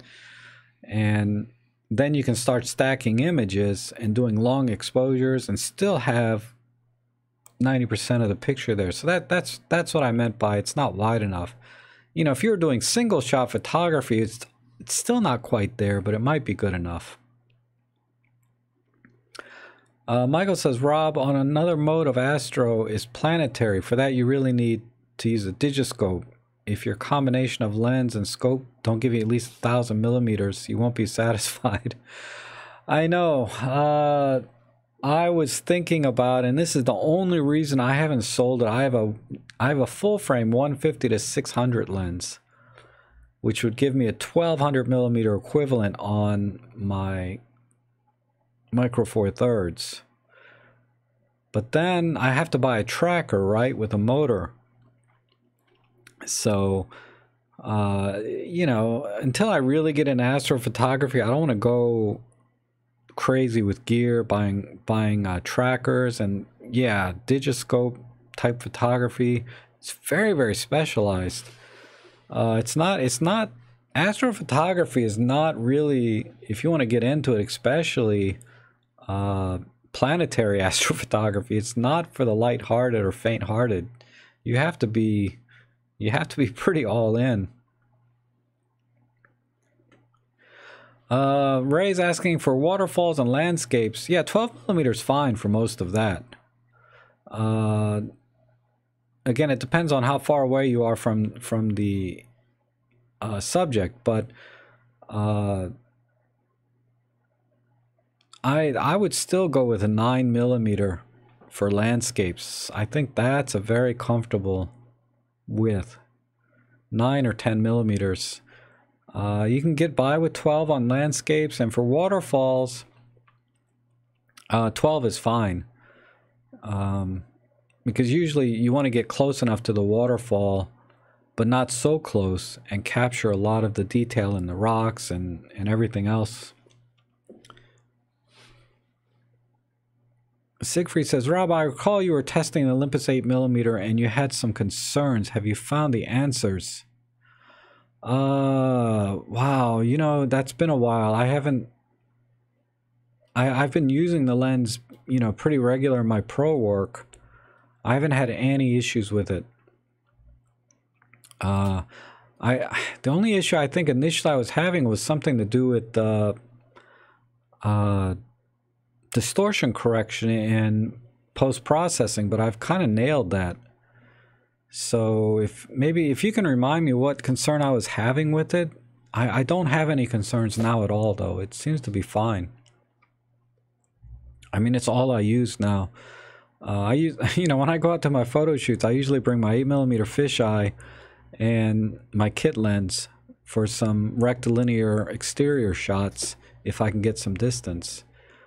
Because like I said, everything gets delivered at 2 megapixels anyway, so a kit lens is more than good enough for that. I spoke to my bank manager. John Softly, OM's Zuiko lenses always had metal or rubberized screw lens hoods, never plastic or bayonet. Yeah, that's true. Where's my 12? Or this is my 24mm. It came with this rubber. It's not collapsible, but a nice rubber lens hood. And it goes on, then you screw it right here to tighten it. And this also fits my 50mm. Yeah, these Zuiko lenses are awesome. You know, John, I've been thinking about getting that 135 f3.5 from Olympus. Is that the one you said was pretty decent? The 135 f3.5 from Olympus? The Zuiko? Because I have it at the local camera store for like $49, and I'm like, well, okay, for $49.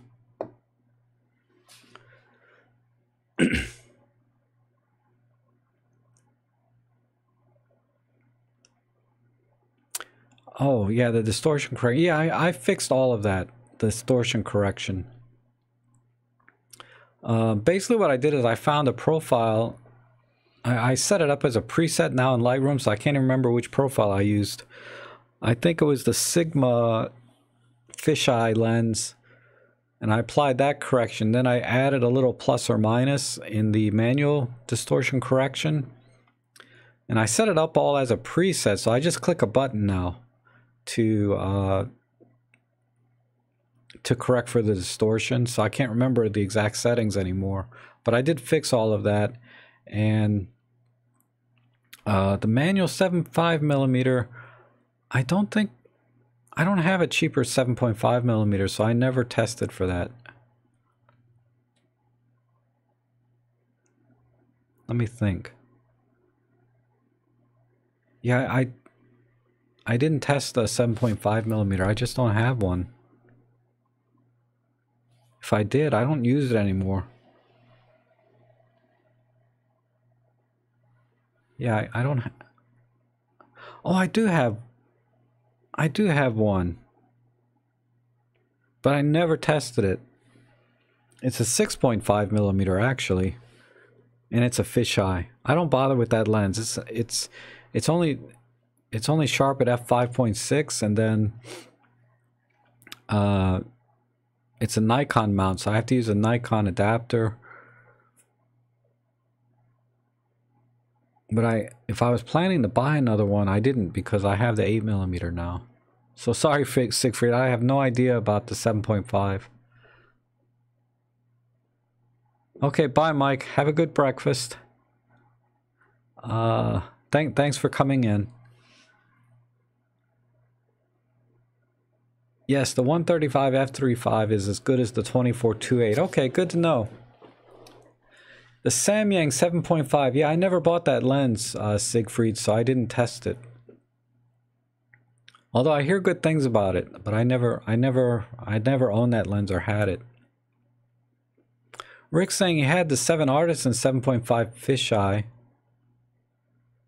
and then got the 8mm Pro fisheye. Can't fault the Olympus. 7 Artisans was okay, but not true 180. Yeah.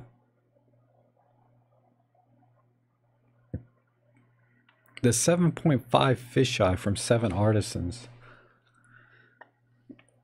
I don't know. I like my little Pixco $65 fisheye. I mean, it's an f3.9 or it's effectively an f4, but that lens is good enough if you're going to be messing around with fisheye and just having fun. It doesn't need to be tack sharp, though it's not bad. It's not bad at all.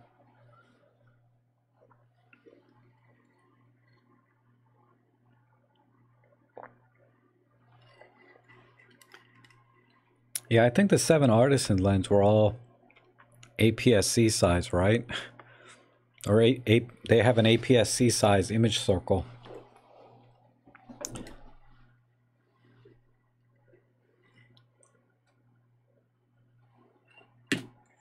Oh, man. Anyhow, man, it's nice to have, you know, I'm a little bit, I feel a little humbled because there's so many of you here that have so much more experience in photography than me.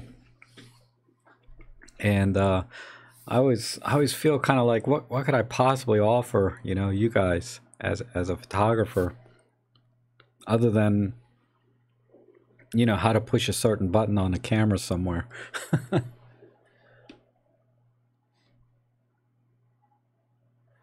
I've always wondered, like, with the image circle coming out as APS-C, how much flaring that would cause inside the camera. You know, because they don't, you know, if the image circle is covering everything, how much, I wonder how much light bounces around inside because of that extra circle kind of going around. Maybe nothing, but because when you put this on, it goes in nice and tight. But not with the adapters, right? These adapters, like, think about all the light that bounces around inside this circle, or inside the adapter here. I used to put electrical tape around the adapter just to try to eliminate light leaks and things. I mean, it was all in my head, but this was very, very early on.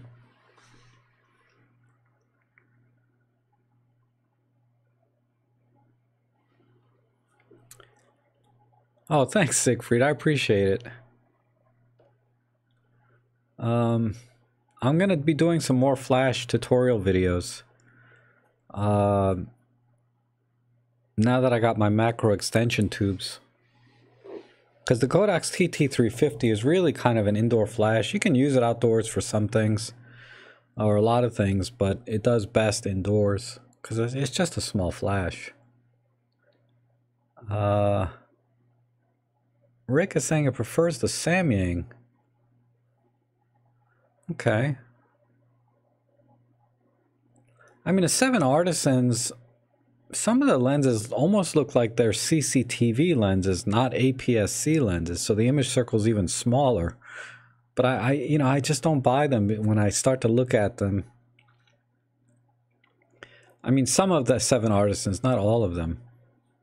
Some of them look CCTV kind of designed.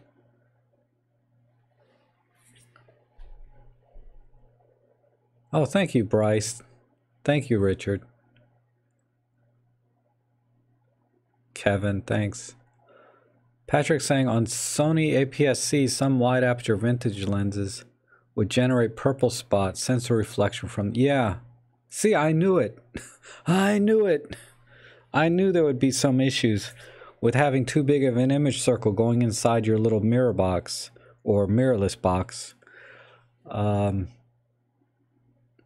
I mean, I noticed it when I use my extension tubes, that the longer extension tubes, I feel like I'm seeing a little bit of reflection coming from somewhere. The image gets a little bit softer. I know I'm losing light and I'm stretching the image, and all of the optics involved with, you know, using a extension tube. But nobody really talks about the fact that by expanding the image circle, you're now bouncing light all over the inside of the mirror box or mirrorless box. And that seems to be another issue with using extension tubes to some extent. Now the bellows tubes that are really long, those accordion looking things, you know, they're a matte fabric or rubber or whatever, so virtually no light gets bounced around, you know, in that sense. But these extension tubes and adapters are hard metal, hard plastics, painted, so there's always some reflection.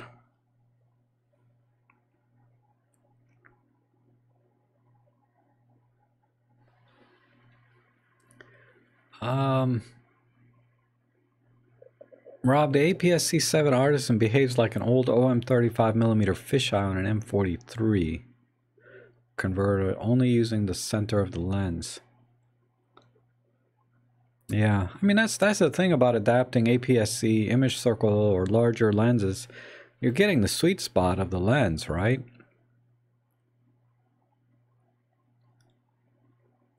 What do you think of infrared conversions for M43? I'm thinking of getting one. Yeah, I'm thinking about it too, actually. Infrared conversion. I'm sorry. I've been thinking about a monochrome converted camera, just buying one separately. The infrared conversions, that would be really interesting too. I don't do a lot of infrared photography.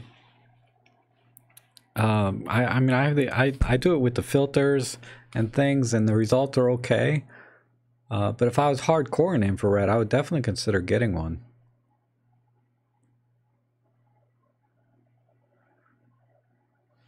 Elaine says she adds flare in post-processing. Thank you, John. Hello, Archie. How are you? All the way from Dubai. That's awesome. An IR converted G9. I don't know. That, like I said, if you're heavy into a very specific type of photography, why not get the best you can, right? Or as close as you can without spending a fortune. And doing these conversions are not, they don't cost any more than buying a lens, really, right? That's what I was thinking about, getting a monochrome converted lens. And maybe, you know, you could even get these full spectrum converted lenses where they take everything off and it's just a bare sensor practically. I mean, all these things look really cool. If I had the time, I would love to do that, but I just, I don't have time to do it all. You could change the Fujifilm camera to infrared shooting camera, just a thought. Oh, no, I would not do that to my XT30. Like I said, I'd probably just buy one that's already done and get a warranty with it. Because I remember the Fuji X-T1, they came out with a, I think they came out with an infrared version. Or was it an Astro version? I forget exactly.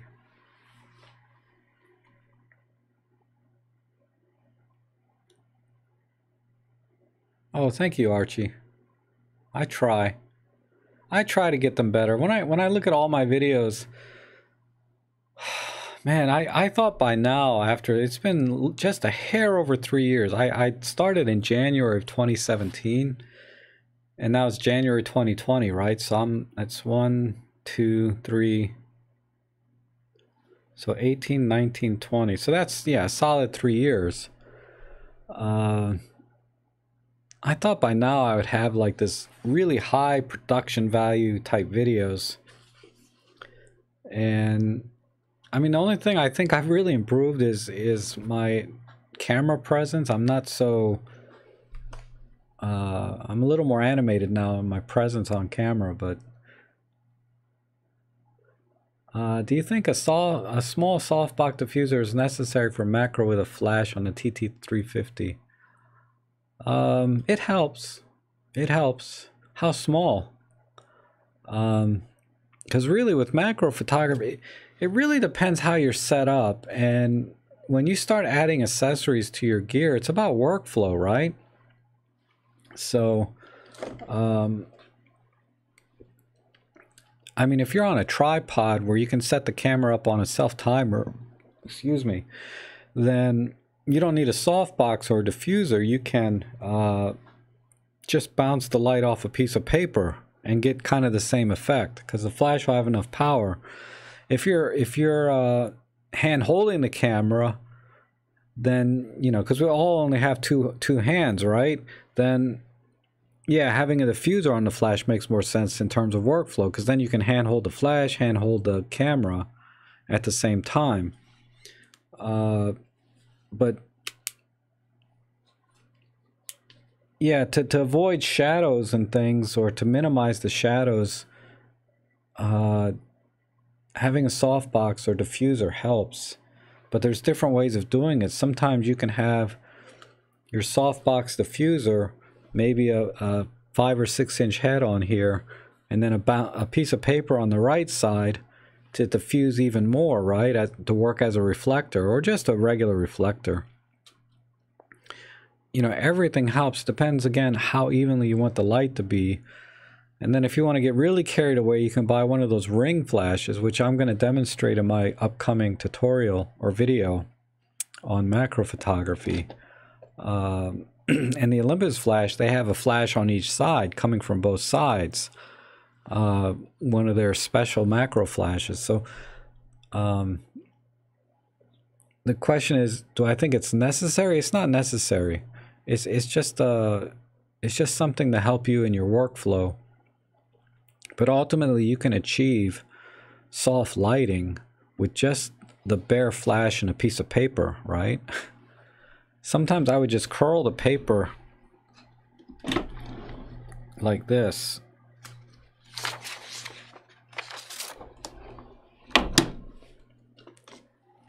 You know?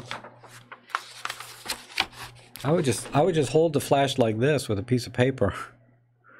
I mean, that's as good a diffuser as any for macro work.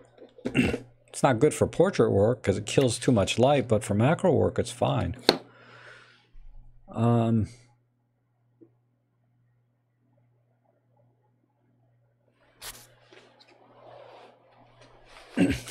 Kevin, I'm not saying I like the ep.30, but I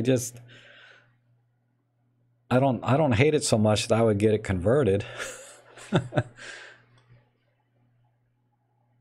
Do I have a camera I hate that I would convert?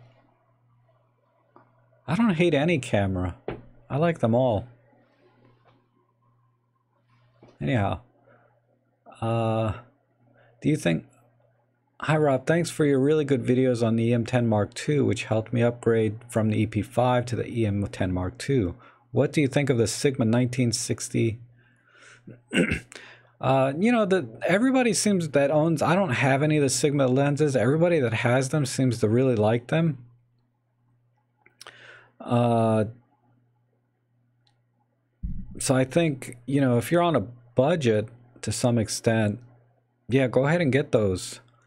But I don't own any myself to say that how good or bad they are. But if anybody in the chat room has those lenses, you know, let Ron know what you think of them, because I don't own those lenses. I've been sort of jaded from... not jaded. Anyway, I don't like Sigma lenses anymore ever since my experience with them on my Nikon camera. And I avoid them now whenever I can, mainly because of focusing issues that I was having with my Nikon, and some minor quality issues. With my Olympus glass, I've never had any issues.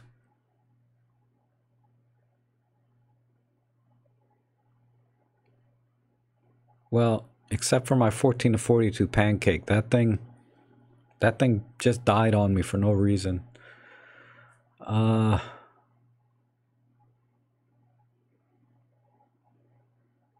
Thank you, Andrew.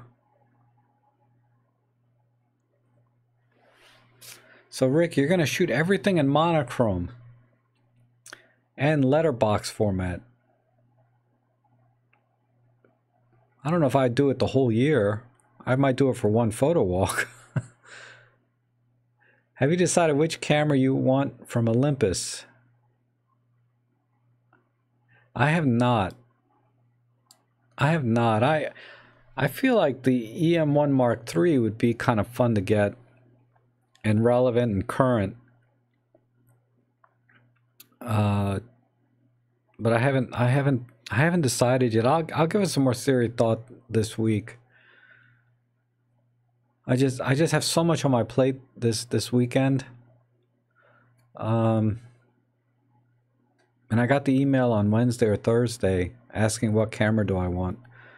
And since then, I've just been kind of a little bit overwhelmed with other stuff.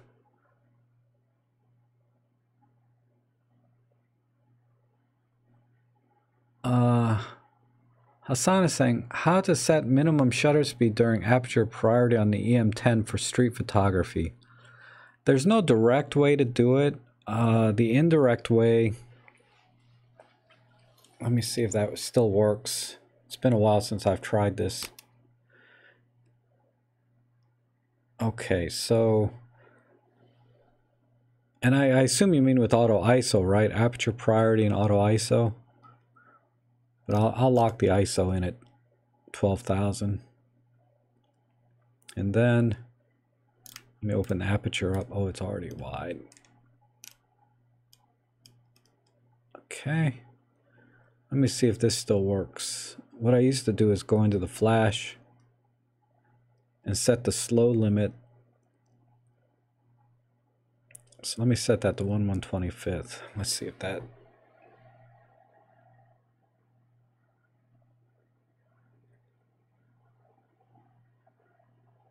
Okay, that's good. That seems to be working. Let me back it down.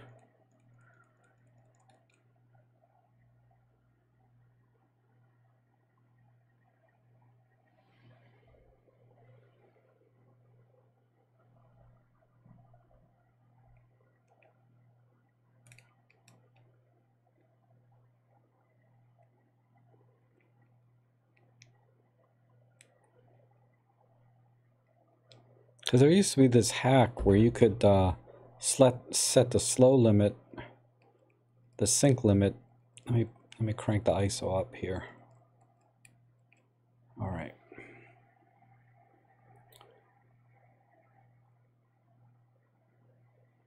Okay, good. It's doing it there. Let me see if this still works. Come on, go out.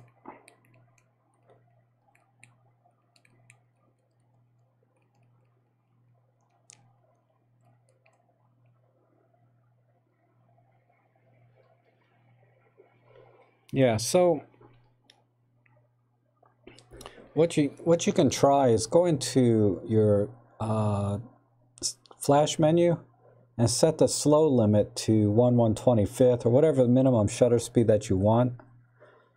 And that seems to work. So I can change that to... That seems to work with auto ISO and aperture priority. So if I lower the shutter limit down to 1/60th,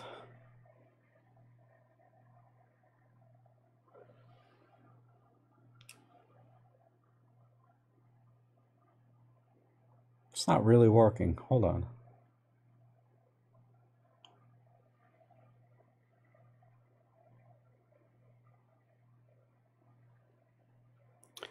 Yeah, honestly, there's not really a way to do it, but let me tell you, you can try that trick and see what kind of results you get. But what I would do is, honestly, I would just shoot in shutter priority and set the shutter speed that you want and fix the ISO. Because if you're shooting, in relatively low light and you want a faster shutter speed, so like street photography, right? Kind of towards the evening. Going in the shutter priority, the camera is going to keep the aperture wide open anyway, if you want a wide aperture. If you're trying to use a narrow aperture, say f8 or f11 for some reason, that's not going to work. But if you're trying to keep your aperture wide open, the camera is going to keep the aperture wide open anyway in low light when you set higher shutter speeds.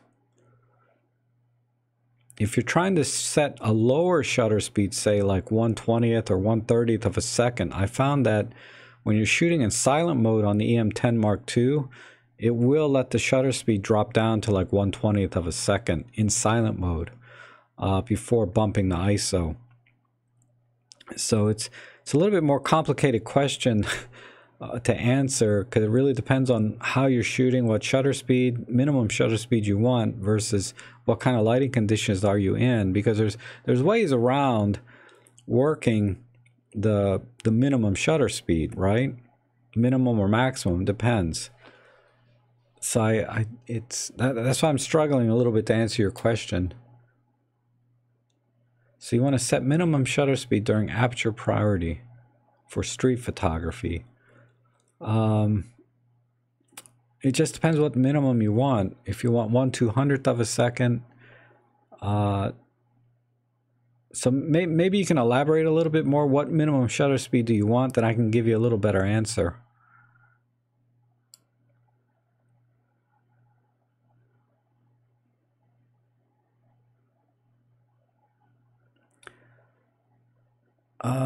Wow, let me catch up here. How do you convince someone who wants to buy the Sony a6000 just because she thinks that the Sony is a good brand to buy? An Olympus. She did no research and I tried to convince her. You can't convince people. People do what they want. That's what I found, you know? Honestly, unless somebody asks you for your opinion or advice, there's no point in giving it, because they're not going to listen to you. You know, a lot of people ask me questions, so I'm happy to answer, but if somebody doesn't ask me my opinion on something, then if I give it to them, it doesn't matter. Oh, thank you, Elaine.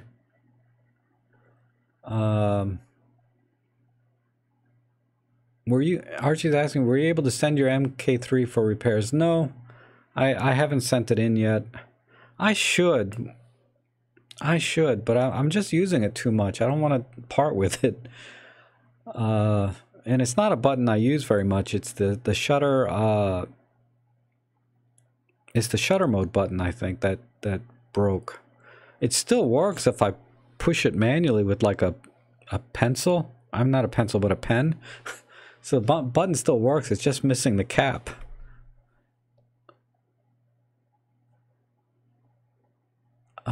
Let's see. Macro, you can also use a bed sheet as a tent, so your flash is diffused through the cotton. Yeah, I mean, there's so many ways to diffuse light. Okay, you're welcome, Bryce. I can't remember what I was talking about with you. Maybe it was the macro thing, diffusing light.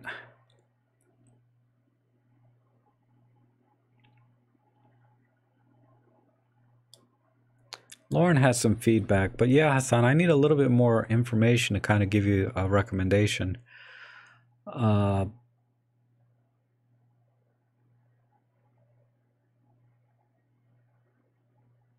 own the Sigma 60 f2.8 and it's a great lens, tack sharp and at half the price point. Okay, thank you, Andrew.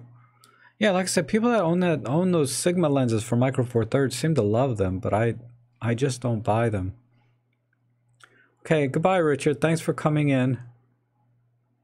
I used to have a Nikon D70. That thing was lucky I didn't run over it with my cat. With my car.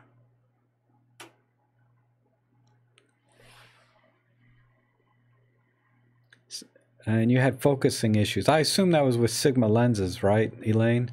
The Sigma lenses and your Nikon D70, not the D70 in of itself.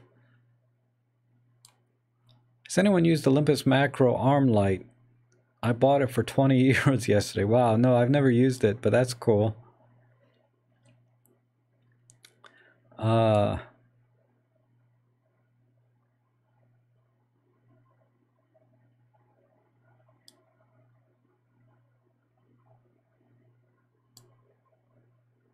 you're welcome, Tony. Lauren says Sony menus are not so great. Yeah.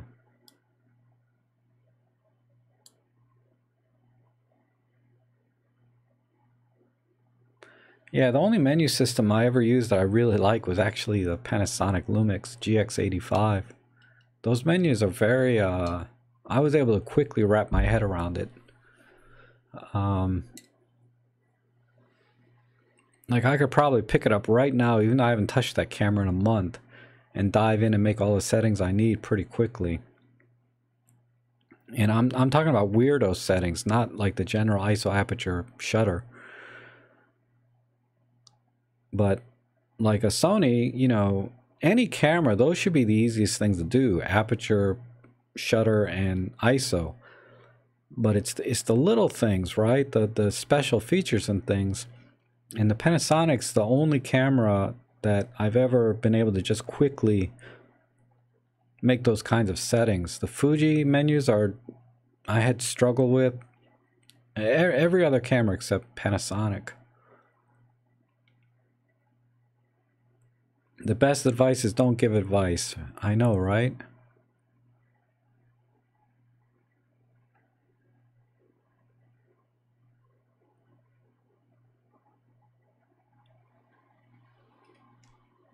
Oh, is it raining over there, Tony? Wow, it's always raining in London, though, I hear, right? That's kind of the running joke here, at least on the sitcoms that I see on TV.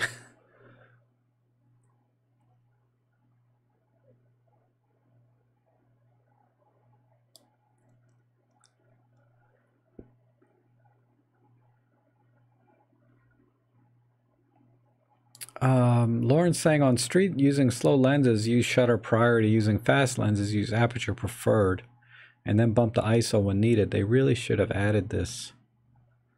Okay. I mean, that's good advice, right? Like, if you have a fast lens, then use aperture priority if you want that, you know, shallower depth of field, or you want the higher shutter speed from the wider aperture. And slow lenses, yeah, go in the shutter priority and the lens is going to be wide open anyway, or forced wide open from the camera. A friend of mine bought a Sony camera because Sony makes good TVs, and I could not persuade him that features like live composite and live time are great. Yeah, you can't change people's minds. People buy what they want, and they need to be happy with their purchase.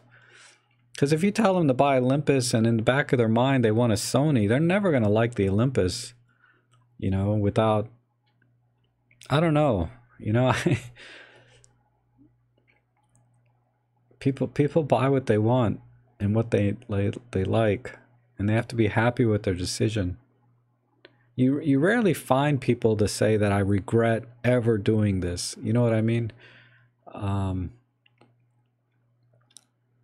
You know, that's why I hate these I switched from this to that type videos where they, I mean, I'm being a hypocrite because I have one where I said I don't miss full frame cameras, but I wasn't talking specifically about I switched from Nikon to Olympus. I was talking about the format full frame going to micro four thirds and why I don't really miss it anymore. But I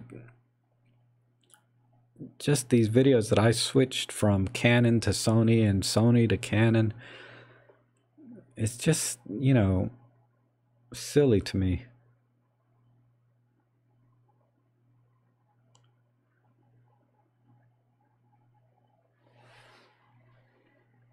Oh, I see. So that's why I used your Nikon D3500, Lauren, is in your portfolio, because it has a minimum shutter speed and auto ISO.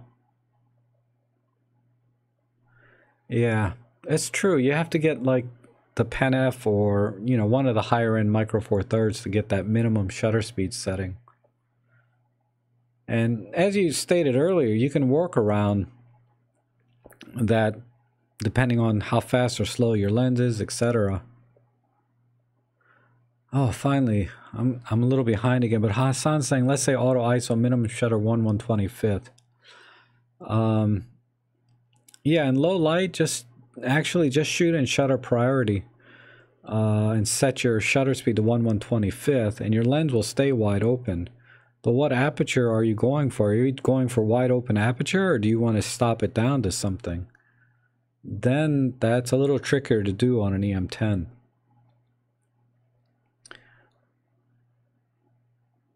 John is saying he found a Tamron 90mm f2.5 in a box of OM lenses. Has anyone used that? It was a great lens on the film cameras. No, I've never used that one. But 90mm was really popular focal length, I think, for film camera portrait work. Rob, do you use Lightroom? I'm thinking of switching Lightroom from Luminar. I feel like really either all of the different software packages will deliver very good results.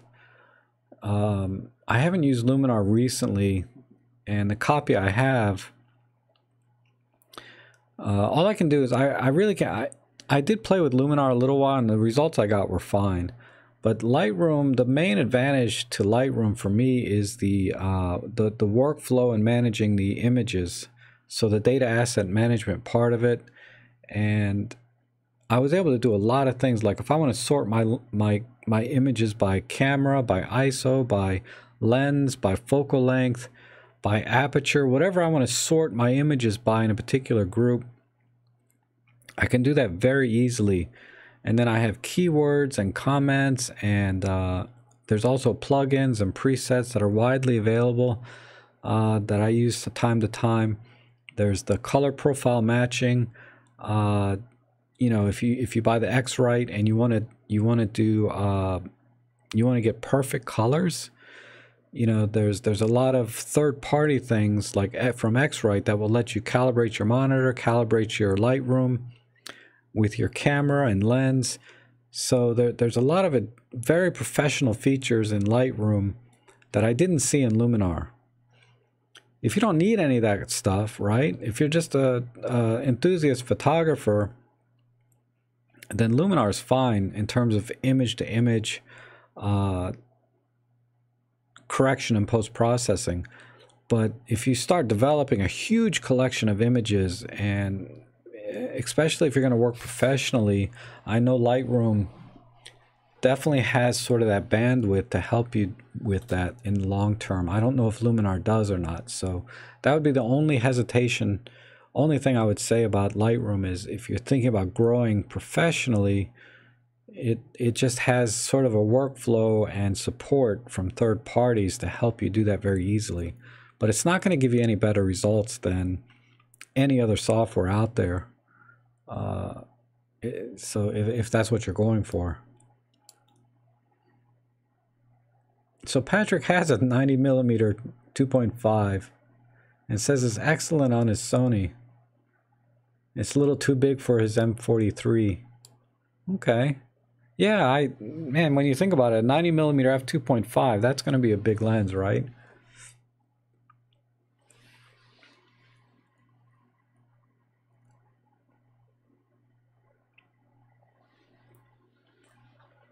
How do you usually store your cameras if you're not going to go use it for a long time?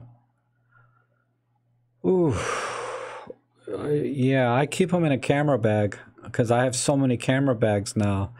And then I have, I bought a box of these dehumidifying little packets that you always get when you buy stuff. You know, those little, they look like little sugar packets that you're not supposed to eat. So I bought a bunch of those, and I zip up my camera bag and I put some of those in the bag with the gear, and then I try and keep it on the ground floor, not in the basement where there's less humidity, because humidity is really the main problem with long-term storage. You have to keep humidity out. I mean, some people go as far as to wrap things in plastic and put a little, uh, one of those little packets in the plastic bag and store things long term. And that makes sense too, right? So you buy some Ziploc bags that you can put your gear into. You put a little, those little dehumidifier packets inside with your camera and seal it. So get, you know, that would be my advice there for long-term storage.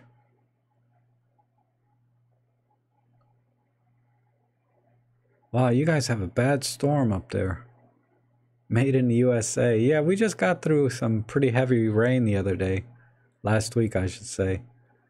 The Panasonic G85 is under $700 camera with a kit zoom. Okay. Statement of fact there. I mean, that was another camera that was on my short list back when I was shopping and I bought the EM10 Mark II. But they didn't have it on the shelf. They only had the XT10 and the EM10, and I ended up getting the EM10.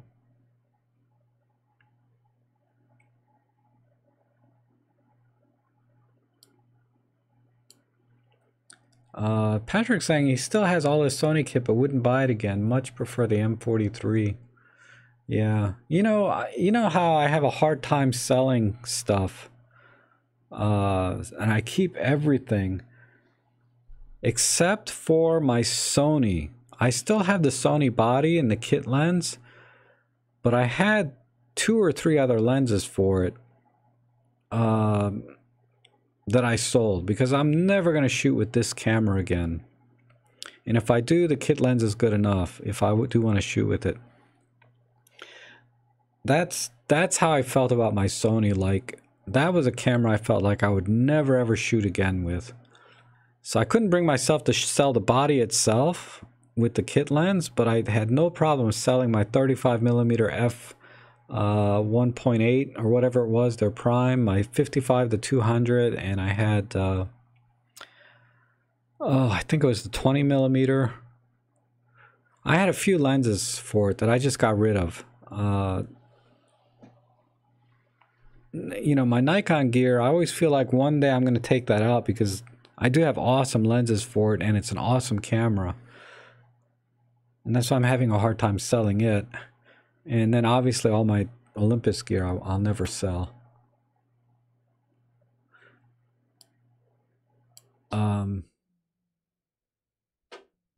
Okay, Roman, we'll see you. Thanks for coming in.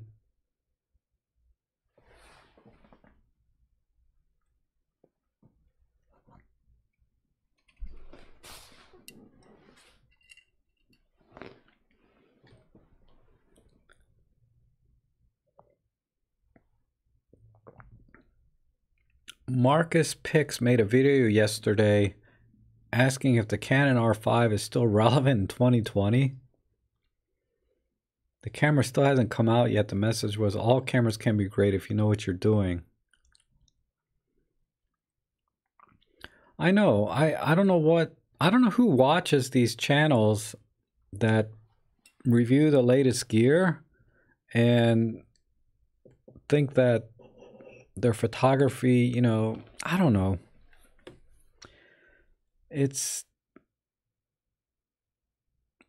I try to think back when I was shopping for my first camera, and this was like I think in 2012 when I bought the Sony NEX. I went based, and there was some YouTube out there. It's not like it is today in 2020. But in 2012, a lot of the photography channels were about how to take pictures, right? How to expose properly, there was a lot of tutorials. And so I couldn't really use YouTube as a resource to help me buy a new camera. So I went online and read all the reviews. Like DP Review, I think was there, and Imaging Resource, and whatever online forums and magazines were online. Now I can't remember why I'm talking about this. Oh, the message, yeah. So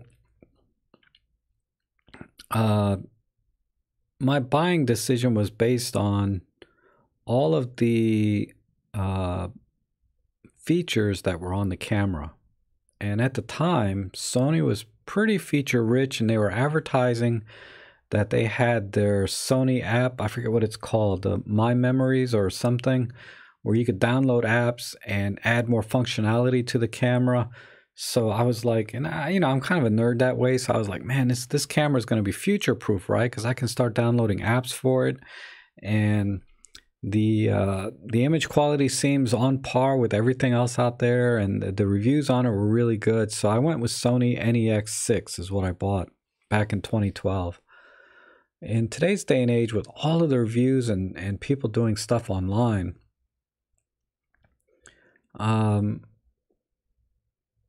it seems like it's nothing's, in terms of tech wise, not much has changed that much since 2012. That Sony NEX will still take decent images up against any other camera I own, really. So and vice versa, any camera I own now is going to take as good a picture as that Sony did, if not better. Anyway.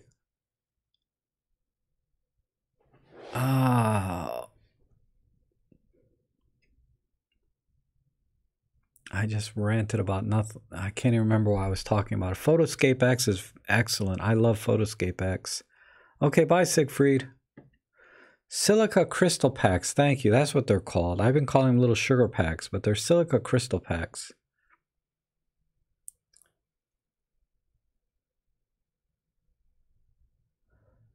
Hi, Dadis. How are you?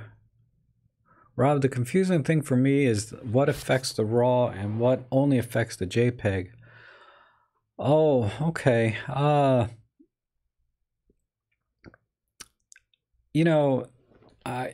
can't make a list of things, but I know digital teleconverters one. The best thing to do, okay, is if you're not sure about a particular feature, what's JPEG, what's RAW, is set your camera to shoot RAW only, right? And then select the feature that you want to use, and then see if you get a JPEG and a RAW file at the same time. So for example, if I set my camera to RAW only, and then I pick an art filter, the camera is going to create a RAW file that's going to be nothing but raw data, and then it's going to create a JPEG with the art filter applied. So that is a setting that has a different effect on the RAW file versus the JPEG. Digital teleconverter is another one. If you're shooting in RAW only, but you use a digital teleconverter, it's going to create two images, one RAW and one JPEG, and the JPEG is going to be cropped. So that's the best way. Set your camera to RAW only, and then start to get a feel for or experiment for very specific features that you want to use, and then look at your memory card and see what files were created. And if you have your camera set to RAW only, but then you see a JPEG file next to it, then you know that that feature is a JPEG-centric feature. The only thing that affects a RAW file in your camera is your ISO setting. So if you change the ISO, higher, you're going to get noisier images, just like, in any kind of camera.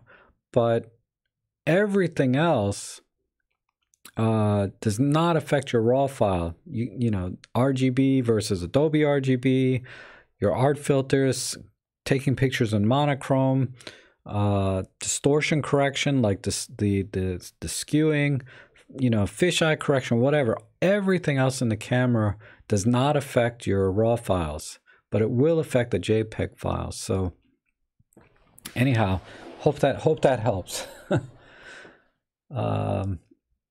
Patrick saying, still got the Sony lenses you listed. Can't bring myself to sell them, even though I can't remember the last time I used them. I know, right? They were good at the time, but yeah, you and I were in the same page back then. We looked at DP Review. We looked at, I didn't go to the forums too. I went to the forums too, come to think of it. And yeah, to adapt lenses, I got adapters for Minolta and Nikon and OM and even some screw mount adapters. Yeah, I used to adapt like crazy on my Sony. That was the other reason I bought it too. Yeah. My God, you guys are, me and you are like twins back in 2012. Yeah, Amazon now owns Deep Review. Yes, I've heard that.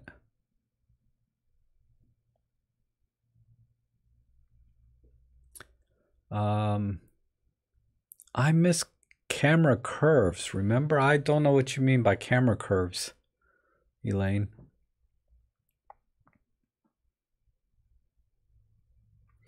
Silica gel needs to be charged in the microwave when the color changes. Some silica packs have this. They sprinkle them with like they change color. Sometimes they only put a few in there that change color. Sometimes the entire pack, everything in there changes color when they're all used up. And then you can, I heard not microwave, I heard put them in a toaster oven at a certain temperature over time. But maybe microwave works to recharge them. You know, unfortunately, the silica gel packs that I bought do not change color. So you need to look for that specific type of silica pack that will change color when they're exhausted. But they're rechargeable, fortunately. Why is the Olympus MJ so popular all of a sudden? I traveled to Europe with mine back in 95, still got it. I have no idea. I mean, I guess film has sort of this been coming back the last couple of years. I guess you were here when you saw I bought this brand new in the box for $6 at a whatchamacallit, antique sale. I just can't believe it. And this thing is going for like $300 on eBay. I'm scared to use it now because it's worth so much, but I want to use it because it's a nice little camera anyway. Yeah, Mike said he had a few Sonys and he didn't like it.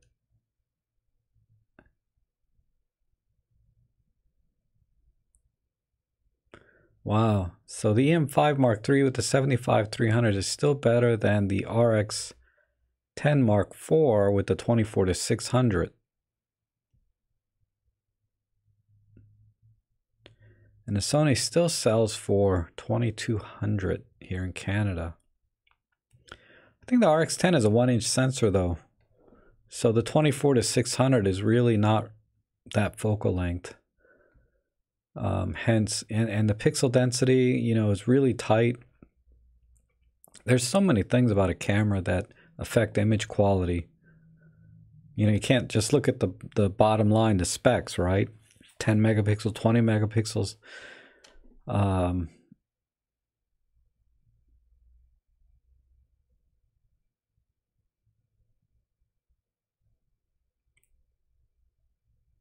Yeah, that video you did remind me of the MJ. It was so easy and compact, ahead of its time for point and shoot. Rob, I have relatives in New York State that I visit from time to time. Are you close to them? No. New York is about 5-6 hours solid drive. I think it's about 5 hours to the state line. And then once I get there, so sorry. You know, but if anybody's ever in the DC area, you know, like Digital Grandpa, we went for a photo walk. I'm happy to go out. I always love going out for a photo walk.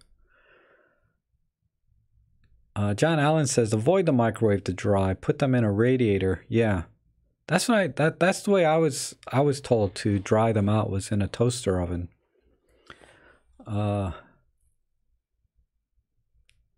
Yes, I know, Rick, but I would rather trust users rather than YouTubers that are being bribed by expensive trips. Yeah, I know. Like I said, these reviews are always, they're all sponsored, you know. It just bothers me when they say they're not paying me to do this review, but okay, not specifically, but yeah, they paid for your trip to wherever, they sponsored all of the expenses. That's effectively the same thing. And even if you try to be honest, subconsciously you have some goodwill with that manufacturer, you would think. Anyhow, I don't want to rant on that. Back in the day with Nikon, you could adjust your settings to how you like them to look like a movie, for example, and people would share them on the net for you to download. Really?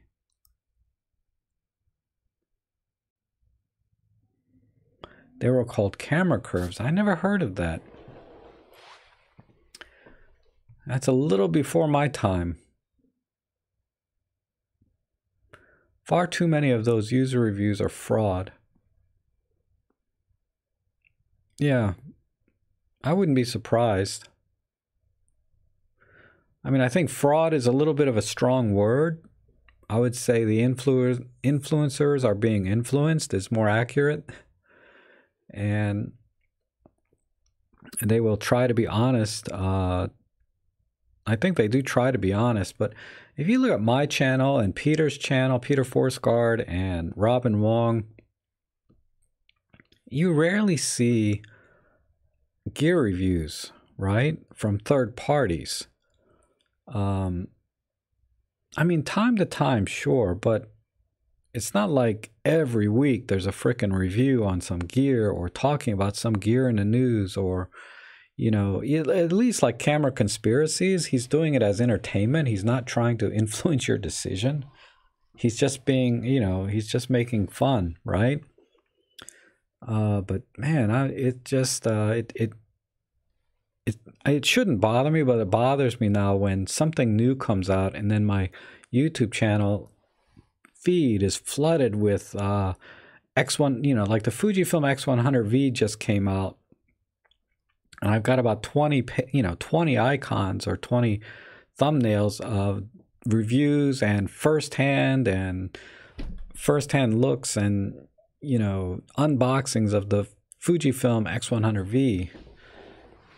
And I'm like, oh, why are you cluttering my page with this crap? So I'll watch one. I watched one from Chris and Jordan. I like their reviews. But anyhow. Or they review things like price and delivery times rather than the experience of ownership. Yeah. In one of your videos, Andrew's saying, in one of your videos, you mentioned that using the 75 to 300 on the M1 Mark II turned the lens into a different lens. Oh, it just, the focusing part of that, it just felt faster. I could hear, like when I put the lens on, say, the EM10 Mark II, the focusing just wasn't so snappy, because I was always hunting and it didn't lock focus more than half the time. But when I put it on the EM1 Mark II, man, that thing was just, you could hear that motor working at the fastest it could. So the EM10 Mark II didn't push that lens to its limits, whereas the EM1 Mark II was definitely pushing that lens to its limits and getting the most out of it. So that's kind of what I meant. I feel like the EM10 Mark II didn't push that lens near its limits or get the most out of it.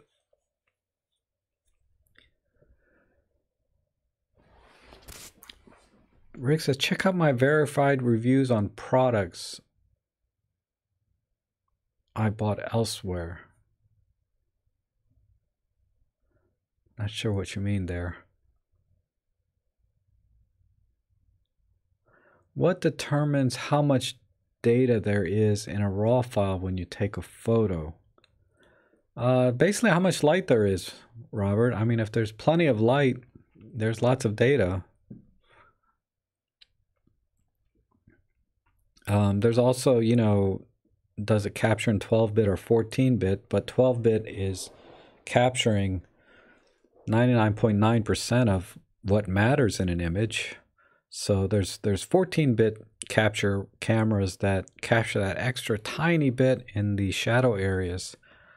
But it's essentially light. Having good light determines how much you capture, and texture, right? Or differences in light. Hi, Rob. It's like the angels are singing when rumors say we shall see ISO 100 at base ISO. But sad to know the EVF and display seems to remain like the MK2. It's possible. I thought the rumor was the EM1 Mark III is going to have the EM5 Mark III EVF. I mean, I haven't seen anything on the EM1 Mark III that's a deal breaker yet, right? Everything leaks so far, if you can believe them. Camera seems fine. I'm just curious what the new processor is going to bring to it if the focusing is better. Because like I said, until they come out with some new sensor, and I mean radically new, like you can shoot at ISO 100,000 and still get tack sharp images with no noise, right? They're going to have to think of other ways to innovate, so improve the autofocusing. But I don't know. We'll see when it comes out. We'll make our decision then, or have some feedback then. But it's hard for me to comment on something I don't have in my hands. Okay, Juan. See you later, Yuhan.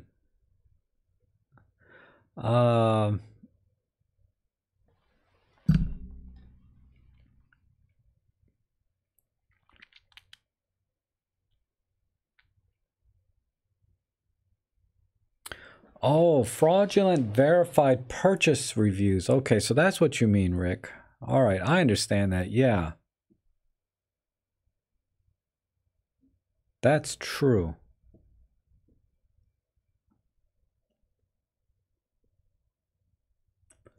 That's true because, you know, people misunderstand when they send you a product for free.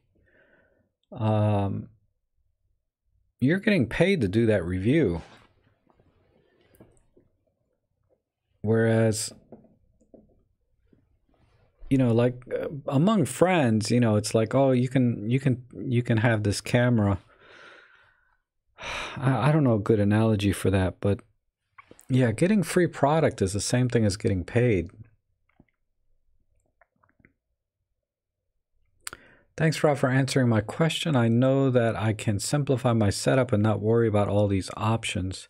P.S. Does white balance and exposure affect RAW? White balance does not.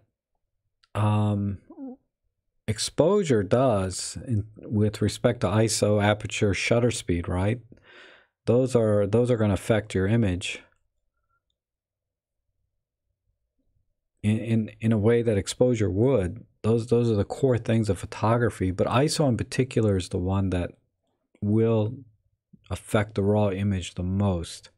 Relative to shutter speed and exposure are just what you do, but ISO will affect the image.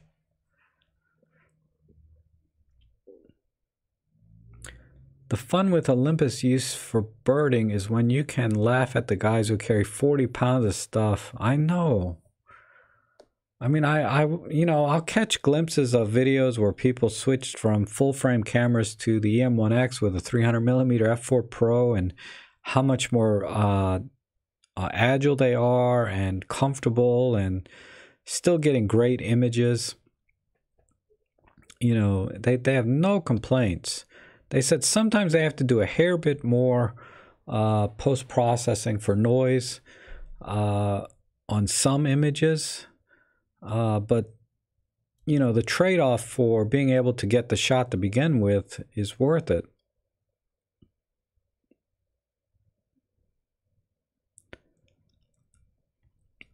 Following up in the Lightroom versus Luminar question, one of the advantages I'm interested in is the lens profiles in Lightroom. Oh, yeah, for Micro Four Thirds, you don't need to worry about it. And I think, and probably for a lot of cameras now,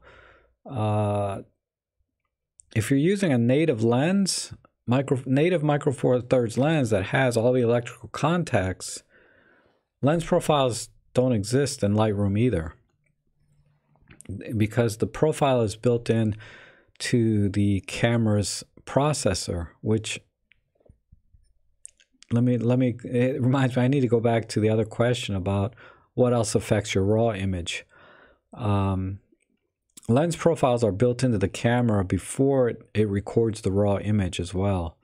So if you're using a micro four thirds lens, that will affect your raw image in a positive way. It corrects for the any lens perspective issues, lens profile issues like flaring, purple flaring, not purple flaring, but like chromatic aberration, vignetting, things like that are corrected before the raw file is written if you have a native lens. And that's the same thing true for Lightroom, is most of those lens imperfections are corrected in camera. So Lightroom doesn't have any lens profiles, say for the 17mm f1.8, because they know that Olympus has already corrected for everything that Lightroom would do. That's not to say you can't do more corrections manually, but there's no lens profiles in Lightroom. They do exist. Now, they do have lens profiles for non-micro four thirds lenses, so if you're adapting lenses, it's very handy to have those. I use one all the time. I use a Sigma lens profile for my fisheye lens to do perspective correction in my real estate work, just to give you one example. So in that sense, yeah, the lens profiles are very handy if you're using third-party lenses.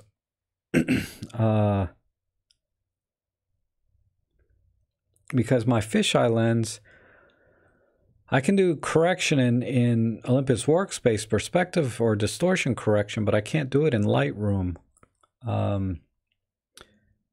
And I need to use Lightroom and Photoshop for my pro work.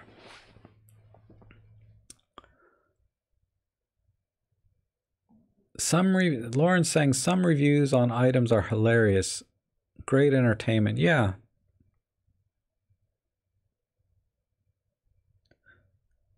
Like I said, Camera Conspiracies, he's purely entertainment channel. And so it doesn't matter to me what he says about any camera, but I love watching him, you know. And the same thing with Chris and Jordan. They've kind of gone a little bit more on the entertainment side. They've always tried to be entertaining, I think, since they've ever started doing videos. But they seem to be actually, you know, leaning towards that more so than ever.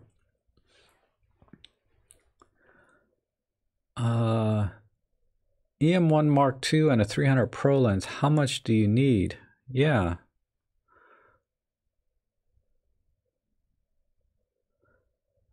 Do you still have any pictures? Oh, I'm sorry, that's not for me. I'm doing a 15-kilometer hike across the dunes with a 5-kilogram Canon gear on my back. Those days are gone. Oh, you remember doing that. Wow. I know. I bought one of these 24 or 40-liter backpacks to carry all of my Nikon gear. And I would hike up this mountain. It was a small mountain. But it was, I think it was only about, it was only like a 5 kilometers, right? But it was almost straight up. I mean, the elevation went really fast. God, I used to be able to do that like 6 years ago, but man, I can't even walk up there with no gear anymore. I'm so out of shape. I got to get back in shape. Oh, you're welcome, Datus. Datus. Rob, have you thought of an air purifier for your bedroom to help with your allergies?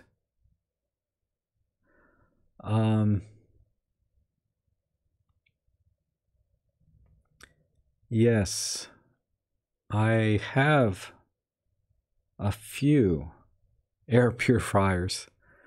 I haven't used them recently. But thanks for reminding me. I don't know why I'm not using them. I have a couple of them. We'll see if that helps. I think I stopped using them so I could save some electricity. Like I said, being a full-time photographer and YouTuber, it's full-time, but the money's part-time. So I think that's why I stopped using them. It's so silly because I calculated it one day, and the air purifier costs like only about $2 a month to run. But I was thinking, man, if I turn that one off and I stop using that light, I'll save about $4. And now my electrical bill would be $4 less. That's about $50 a year. That's pretty substantial.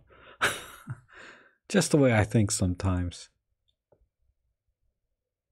And then I'll go buy a $1,200 camera. I guess, anyway, we're all lunatics, right? In real life, we're all lunatics and hypocrites. Casey from Camera Conspiracy is mostly tongue-in-cheek. As long as you realize that you don't take his comments to heart, you'll get a great laugh. I know. I know. Casey's great.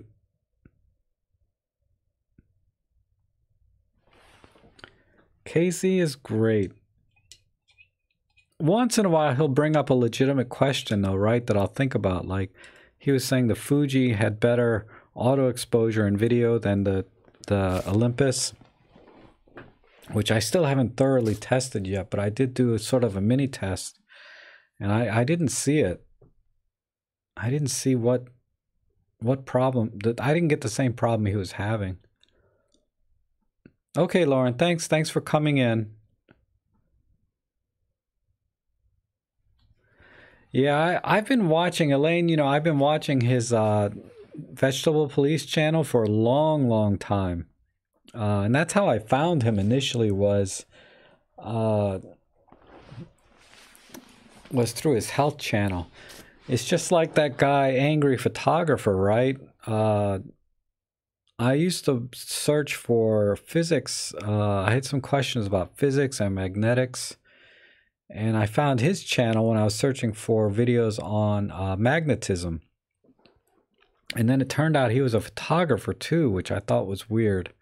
But back, 6 years ago or so, or whatever, he wasn't doing a lot of photography videos. He was doing mostly, well, I don't know. I found him through physics. And Casey, I was looking for some sort of health information. And then I see this guy wearing a blonde wig, and I was like, well, okay, I need a good laugh, right? So I started watching it. You're Canadian too, huh, Andrew? Yeah. It's the cold weather, man. Your brains are frozen. Cold weather, I tell you. Oh, okay. Well, I started a little bit earlier today because I have to end a little bit earlier. I want to end by 12 o'clock. So I'll stay on for about 5 more minutes. So if anybody has any other questions or final thoughts. No, you're male like me. I like toys, not paying utility bills. I know, right? But I don't think the air purifier is... I think the air purifier is justified, as you said, it affects you taking photos.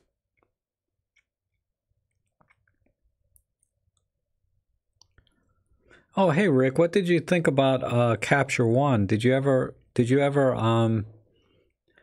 try that software out, or is it because I remember last week I think you were talking about Capture One.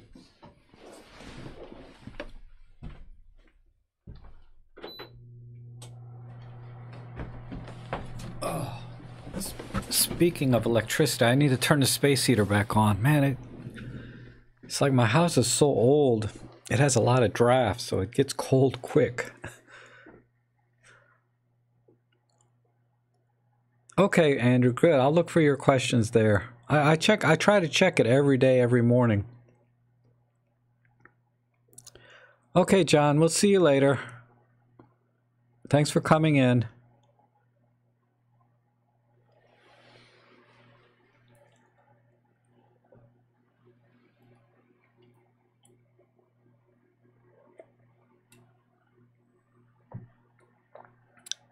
Okay, so you're still looking at it. All right.